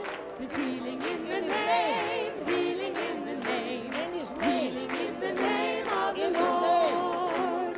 There's healing in the name. Hallelujah. Healing in the name. Hallelujah. Hallelujah. Praise God. What was wrong with you? I have a terrible No, pain in not my I have. I said, what was wrong with you? Oh, that was a pain I had in my hip so bad. Yeah. And I can't walk right. My leg. No, don't say I can't. You couldn't. I couldn't. See, get it in the right tense. I will. Faith in His name. Right. Faith is present tense. Yes. That was wrong with you. That's right. You couldn't walk. No. Now you can. In the name. You're dressed, aren't you? In the name. In the name. In the name. In the name. In the name. In the name. In the name. In the name. In the name. In the name. In the name. In the name. In the name. Stand up. In the name. In the name. In the name. Come on. Sakantala Ramoka Masia. Pandalora Masia. Put your arm around it now. Put your arm around it. Now, walk in His name. In the name. That's all right. Thank you, Jesus. Thank you, Jesus. Thank you, Jesus. Thank you, Jesus. Thank you, Jesus. Praise God. Hallelujah. Blessed be His name. Now, I had to. I'll explain it later on to the students when we get into healing lessons. But I had to get on a lower level to minister to this brother. There's a reason why. But I had to get on a lower level. But God, in His great mercy, will get down there and meet you. Hallelujah to Jesus. Do you hear me? I want Him to keep the switch of faith turned on. We was in one of the Assembly of God churches down in East Texas. Just 3 nights, Monday, Tuesday, Wednesday. Man in that church, nearly all his life, never walked a step in his lifetime. Never walked one step in his lifetime. I laid hands on him. I knew the healing power of God went in him, just like I know the healing power of God went into that man. Well, I went on by him because I had others lay hands on. I didn't, unless I'm motivated by the Spirit, always endeavor to move otherwise. Some of the men got him up, tried to get him to walk, just fell in a heap on the floor. They picked him up again, tried to get him to walk, they turned loose at him and just fell in a heap on the floor. They carried him home. Next night, they carried him out to church, carried him home. Wednesday night, he came back walking. Perfectly, perfectly, perfectly. Everybody saw it. Amen. Now, that Assembly of God pastor is still there in East Texas. You can get his name out of the book, H.G. Smith. Get his name out of the Assembly of God book. Write and ask him. He'll tell you so. Now, you see, God in His great mercy will condescend to meet you on the level where you are. If you can't get up and meet Him on His level, He'll get down there where you are. Oh, thank God The healing power of God is ministered to your body, brother. It's working in that body. Yeah, I'm expecting him to come back walking. Glory to God. Hallelujah to Jesus. Well, I don't know about you, but I'm sure glad I came tonight. Praise God forevermore. You know, Christian life is growing. It's progressive. I'll be honest with you. You know, I've been at it 43 years. I've told you all the time I didn't know everything. I don't know everything yet. But I'll be honest with you, I began to see some things this week in a light. You know, some of the same scripture, and you saw it in a sense, but I'm seeing it in a little different light. Never saw it before in my life. And I saw some things about the healing power of God and some things that I'm going to have to do and that I will do in this service tonight here that I haven't just done before. But I know how to do it now. Hallelujah. I know how to do it now. Felt all the time I should, but didn't know how to do it exactly. Oh, I guess I did. You know, way back there lurking somewhere in the back of your being you knew. But, oh, brother, we are in for some great times. Praise God. Woo! Hallelujah to Jesus. Hallelujah. Hallelujah. Yes. Can you say amen? Amen? Well, you just don't want to go home, do you? I mean, how do you dismiss a service like this? You girls know? They haven't taught you that here in the school here. Well, I really haven't taught you if we don't know ourselves. Amen. Sam Whaley said, you know, down there at Houston, he got to going, you know, and he said, he got to preaching. You know, got him up there to testify. He got to preaching, you know. You know, we take students with us, you know, and we take this group now with us in some meetings. And he said, well, Brother Hagin has taught us how to get started, but never did teach us how to stop. So I just yelled out loud and said, I don't know myself. I mean, I ain't going to teach somebody something you don't know. Because I never do. I never get through. I just have to stop some way or another. Praise God. Well, isn't the Lord good? Amen. The name. Aren't you thrilled with that name? Amen. I said, aren't you thrilled with the name? Amen. Say it out loud. There is a name. There is a name. Above every name. Above every name. It is the name of Jesus. It is the name of Jesus. And the name. And the name. Through faith in his name. Through faith in his name. Gives this man perfect soundness. Gives this man perfect soundness. In the presence of you all. In the presence of you all. Reach your hand out toward this man. Say it out loud while you look at him. And his name. And his name. Through faith in his name. Through faith in his name. The name of the Lord Jesus Christ. The name of the Lord Jesus Christ. Jesus Christ of Nazareth. Jesus Christ of Nazareth. The Son of the living God. The Son of the living God. Faith in his name. Faith in his name. The name. The name. Gives him healing and soundness. Gives him healing and soundness. I believe it. I believe it. I praise God for it. I praise God for it. Hallelujah to Jesus. Praise the Lord. Blessed. Blessed be the name. Blessed be the name. Blessed be the name. Blessed be the name. Glory to the name. Glory to the name. Glory to the name. Glory to the name. Blessed be the name. Bless the name. Glory. Hallelujah. Praise God. Seem like I'm about to get a psalm about the name.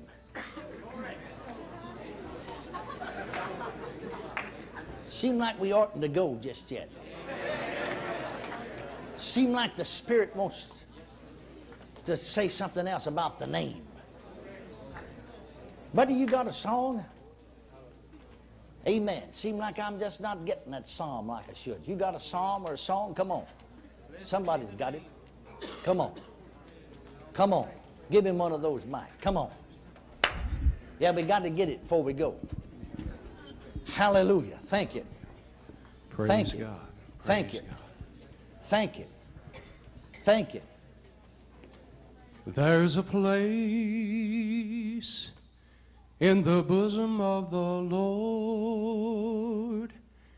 that is oh so sweet. Hallelujah. And it's beautiful and wonderful when you look at Jesus' feet.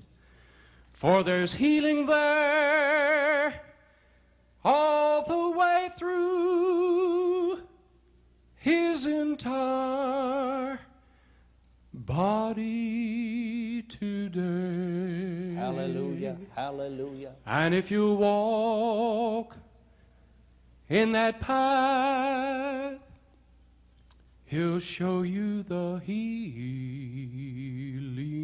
way. Yes. He'll lead you each step as you go your way. And he'll show you the healing power in a glorious day. Yes. So take the name. Take the name. Take the name. Take the name. Take the name. For today it's still the same. Amen. Take it here. Yeah, yeah. Take it there. Yeah. Bring the glory Yeah. to bear. Hallelujah. Let it rest in beauty sweet.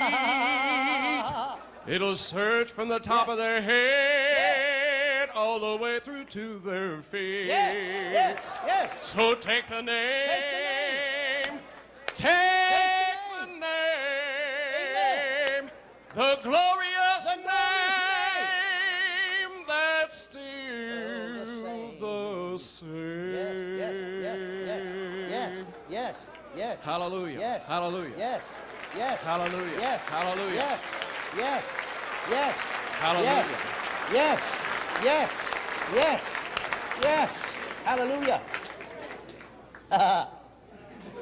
You won't have to use your hand. All you'll have to do is walk through the land and say the name. The name. The name. Just say the name. You'll walk to and fro, Yes. and evil spirits will have to go. So use the name. It's forever the same. Yes. You'll walk on top, Yeah. and it'll cause you to hop. Yeah. You'll shout the victory here and there. And one thing will be sure, you'll use that name as you leave from here and go in the air. So take the name. Oh, take the name. Oh, take the name of Jesus here below. Oh, take the name. Oh, take the name. Oh, take the name, for every day it is the same. Oh, take the name. Oh, take the name. Oh, take the name. This day is always the same. Oh, sing it here. Oh, sing it there. Every day into the air. Woo! Glory. Glory. Woo! Bless the Lord. Bless the Lord. Bless the Lord. Bless the Lord. Bless the Lord. Bless the Lord. Bless the Lord.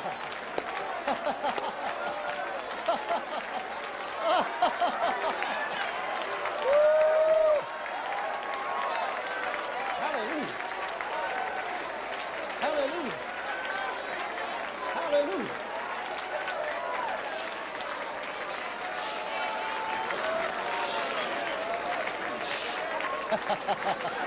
Oh.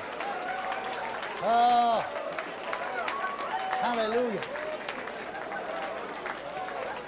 Hallelujah. Hallelujah. Praise God. Thank you, Lord. Thank you, Lord. Praise the Lord. Thank you, Jesus. Thank you, Jesus. Praise His name. Praise His name. Thank you, Lord. Thank you, Lord. Praise God.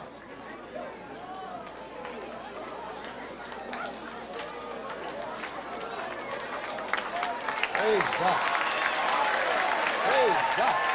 Hallelujah. Thank you, Lord. Bless the Lord. Bless the Lord. Thank you, Lord. Thank you, Lord.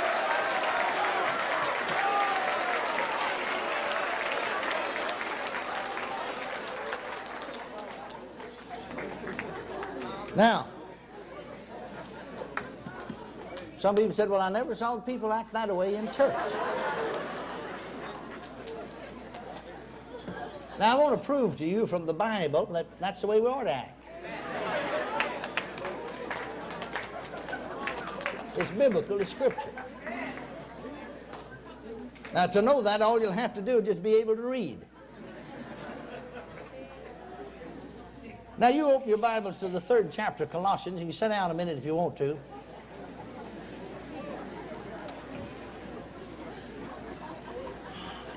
Third chapter of Colossians and the 16th verse. Well, I tell you, those folks that went home early sure missed it, didn't they? Man, you better stay around here the last amen said. Amen. Colossians 3:16. Mark this verse. Let the word of Christ dwell in you richly in all wisdom, teaching and admonishing one another. How? Teaching and admonishing one another. That's when we're in the company of one another. How? In psalms and hymns and spiritual songs, singing with grace in your hearts to the Lord. See, these were spiritual songs that the Spirit of God gave him. He never sung that before in his life. It's all brand new, right hot off the wire. Amen. That's scripture. See, did they teach us? Yes. Did they admonish us? Yes. Sure, we got that on tape. We better have. Even when he is a singing there, when we is a jumping, I want to get that. It's the Spirit of God speaking to us. It's the Spirit of God speaking to us. It's the Spirit of God speaking to us. Amen. So it's scriptural then. First, let the word of Christ dwell in you richly, in all wisdom, teaching and admonishing one another. How? In psalms, in hymns, in spiritual songs. See, we just sensed in our spirit that we ought to have a psalm or a spiritual song. Didn't it minister to us? Well, now somebody said, what about all of that jumping and hollering? No, I don't understand that. Well, Jesus said one time when he rode into Jerusalem there on the donkey, and people shouted and throwed palm leaves down their coats and everything else and shouted Hosanna. And he said if they didn't shout, he said the very rocks would cry out. Bless God, if you didn't shout, these chairs would have started to jumping and a shouting. It's a good thing you did. Amen. Praise God, the chairs would have started a jumping. Amen. Praise God. Well, you ain't really seen nothing yet. I said you ain't really seen nothing yet. We're just getting on the edge of it. Glory, glory, glory, glory. Boy, won't it be good when we get right in the middle of it. Huh? Yeah, come on, come on. Come on. Hallelujah. Hallelujah. Hallelujah. Hallelujah. Some of you are in defeat, lacking here and there. For all the story you've heard has only been about half there. So all you know is the first half. But redemption's come, and it's caused me to laugh. Hallelujah. And in the name, in the name Ha ha ha. He hath turned my captivity. Yes. And in the name, ha ha he. Amen. That's not all. That's just part. Yeah. For this day is just now come to the start. Yeah. Yeah. The best is yet to come. For you'll see the glory of the only loved one. Yeah. His name is Jesus. His name is Jesus. So take his name. Yeah, take the name. Use it on people, and they'll never be the same. Hallelujah. Shout it in their face. Shout it in their ear. You'll have to shout loud, for some can't hear. They're weak in the knees, they're weak in the feet, but the name of Jesus is oh so sweet. Jesus. Jesus. Jesus. Jesus. Jesus. Hallelujah. Hallelujah. E flat. Amen. Amen. Sing it with me. Jesus. Jesus. Jesus. There's just something about that name. Master, Savior, Jesus, like the fragrance after the rain. Jesus, Jesus, Jesus, let all heaven and earth proclaim. Kings and kingdoms will all pass away, but there's something about that name. Stand and sing it once more, please. Jesus, Jesus, Jesus, there's just something about that name.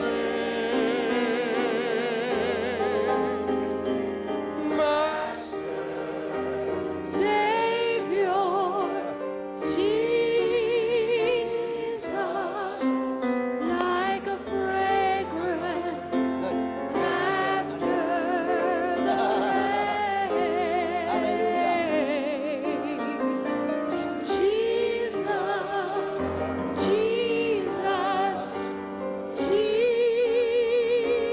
Jesus, let all heaven and earth proclaim.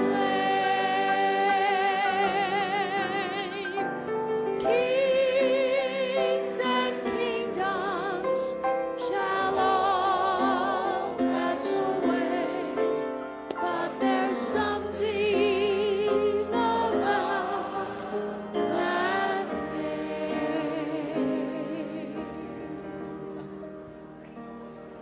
Hallelujah. Glory to God. Glory to God.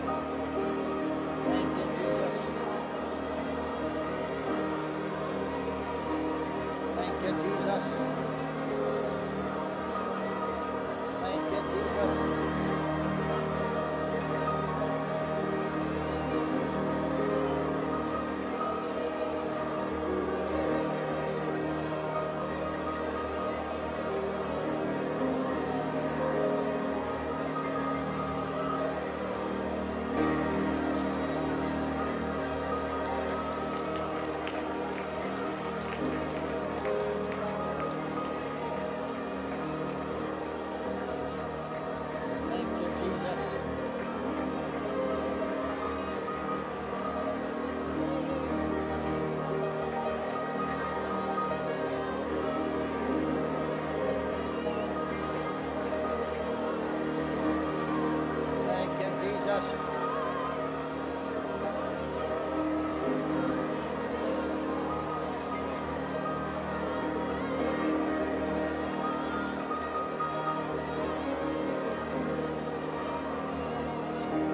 Thank you, Jesus.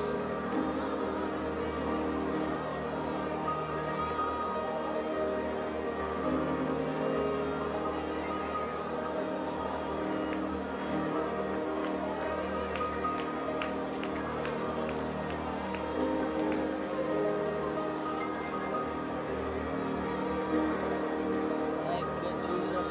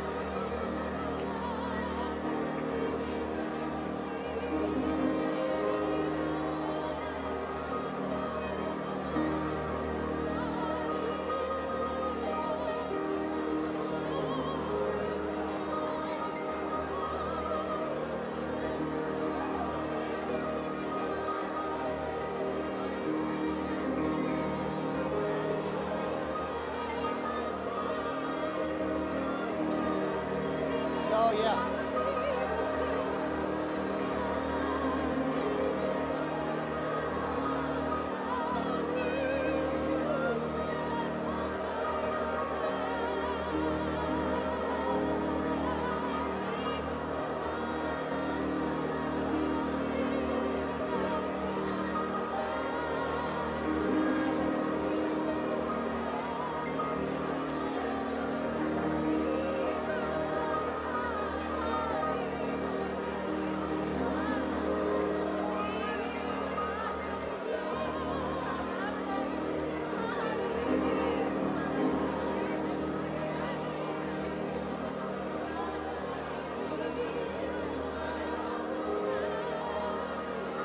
Thank you, Jesus.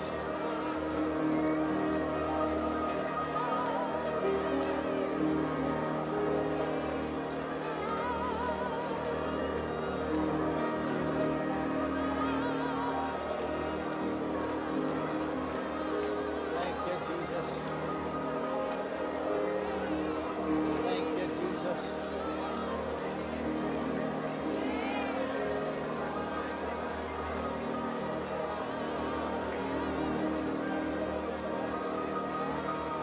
Thank you, Jesus.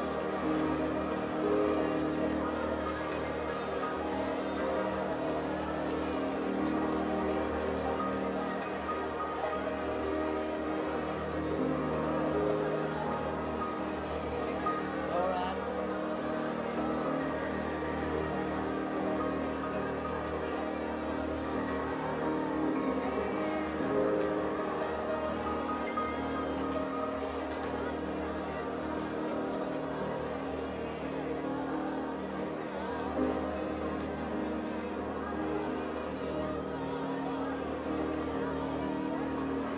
Thank you, Jesus.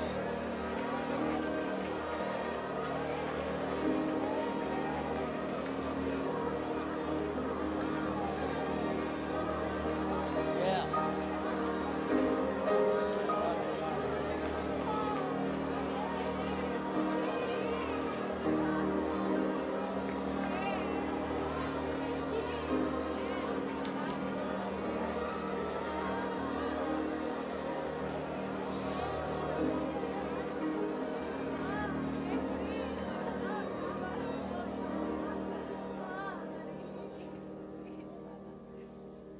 Thank you, Jesus. Praise his holy name. Thank you, Jesus. Praise his holy name. Thank you, Jesus. Praise his holy name. Thank you, Jesus.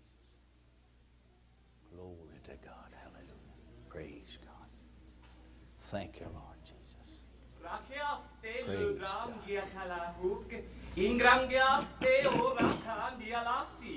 Brenda, Bodagea, Sebra Sakiate, Wondra, Braka Simrase, Ubronga Labaha, Kitangia, Sobro Feta, Bakatea, Bakatea, Bransoto, Vriba, Branca Keose, Mohunse, Rapacito, O Mahunso, Tele Samboto, Rapacite.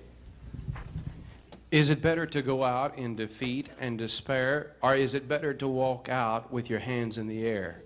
Yea, in victory and in triumph, for it is in faith, though you may look at the natural and say, oh, it can't be today. But today is the day of salvation, and now is when the healing is ministered and met. Yeah. And oh, you may not think so, but you cannot have anything on which to bet. So know that the Lord is already at work, accomplishing His miracles this hour, for it has been His Holy Ghost power that hath wrought it for you. Hallelujah. Amen. Thank you, Lord. Thank you, Lord. Help me up here. Praise God. Amen. Thank you, Lord. Amen. Thank you, Lord. Praise God. Well, the Lord's good, isn't He? Amen. That anointing settles down in my legs and it's hard for me to function. Jesus is real. Amen. The name of Jesus, Christ, the Son of the living God. That name belongs to us. Go with that name. Hallelujah. As you go, turn and shake hands with your neighbor and say, thank God for the name of Jesus. You're dismissed.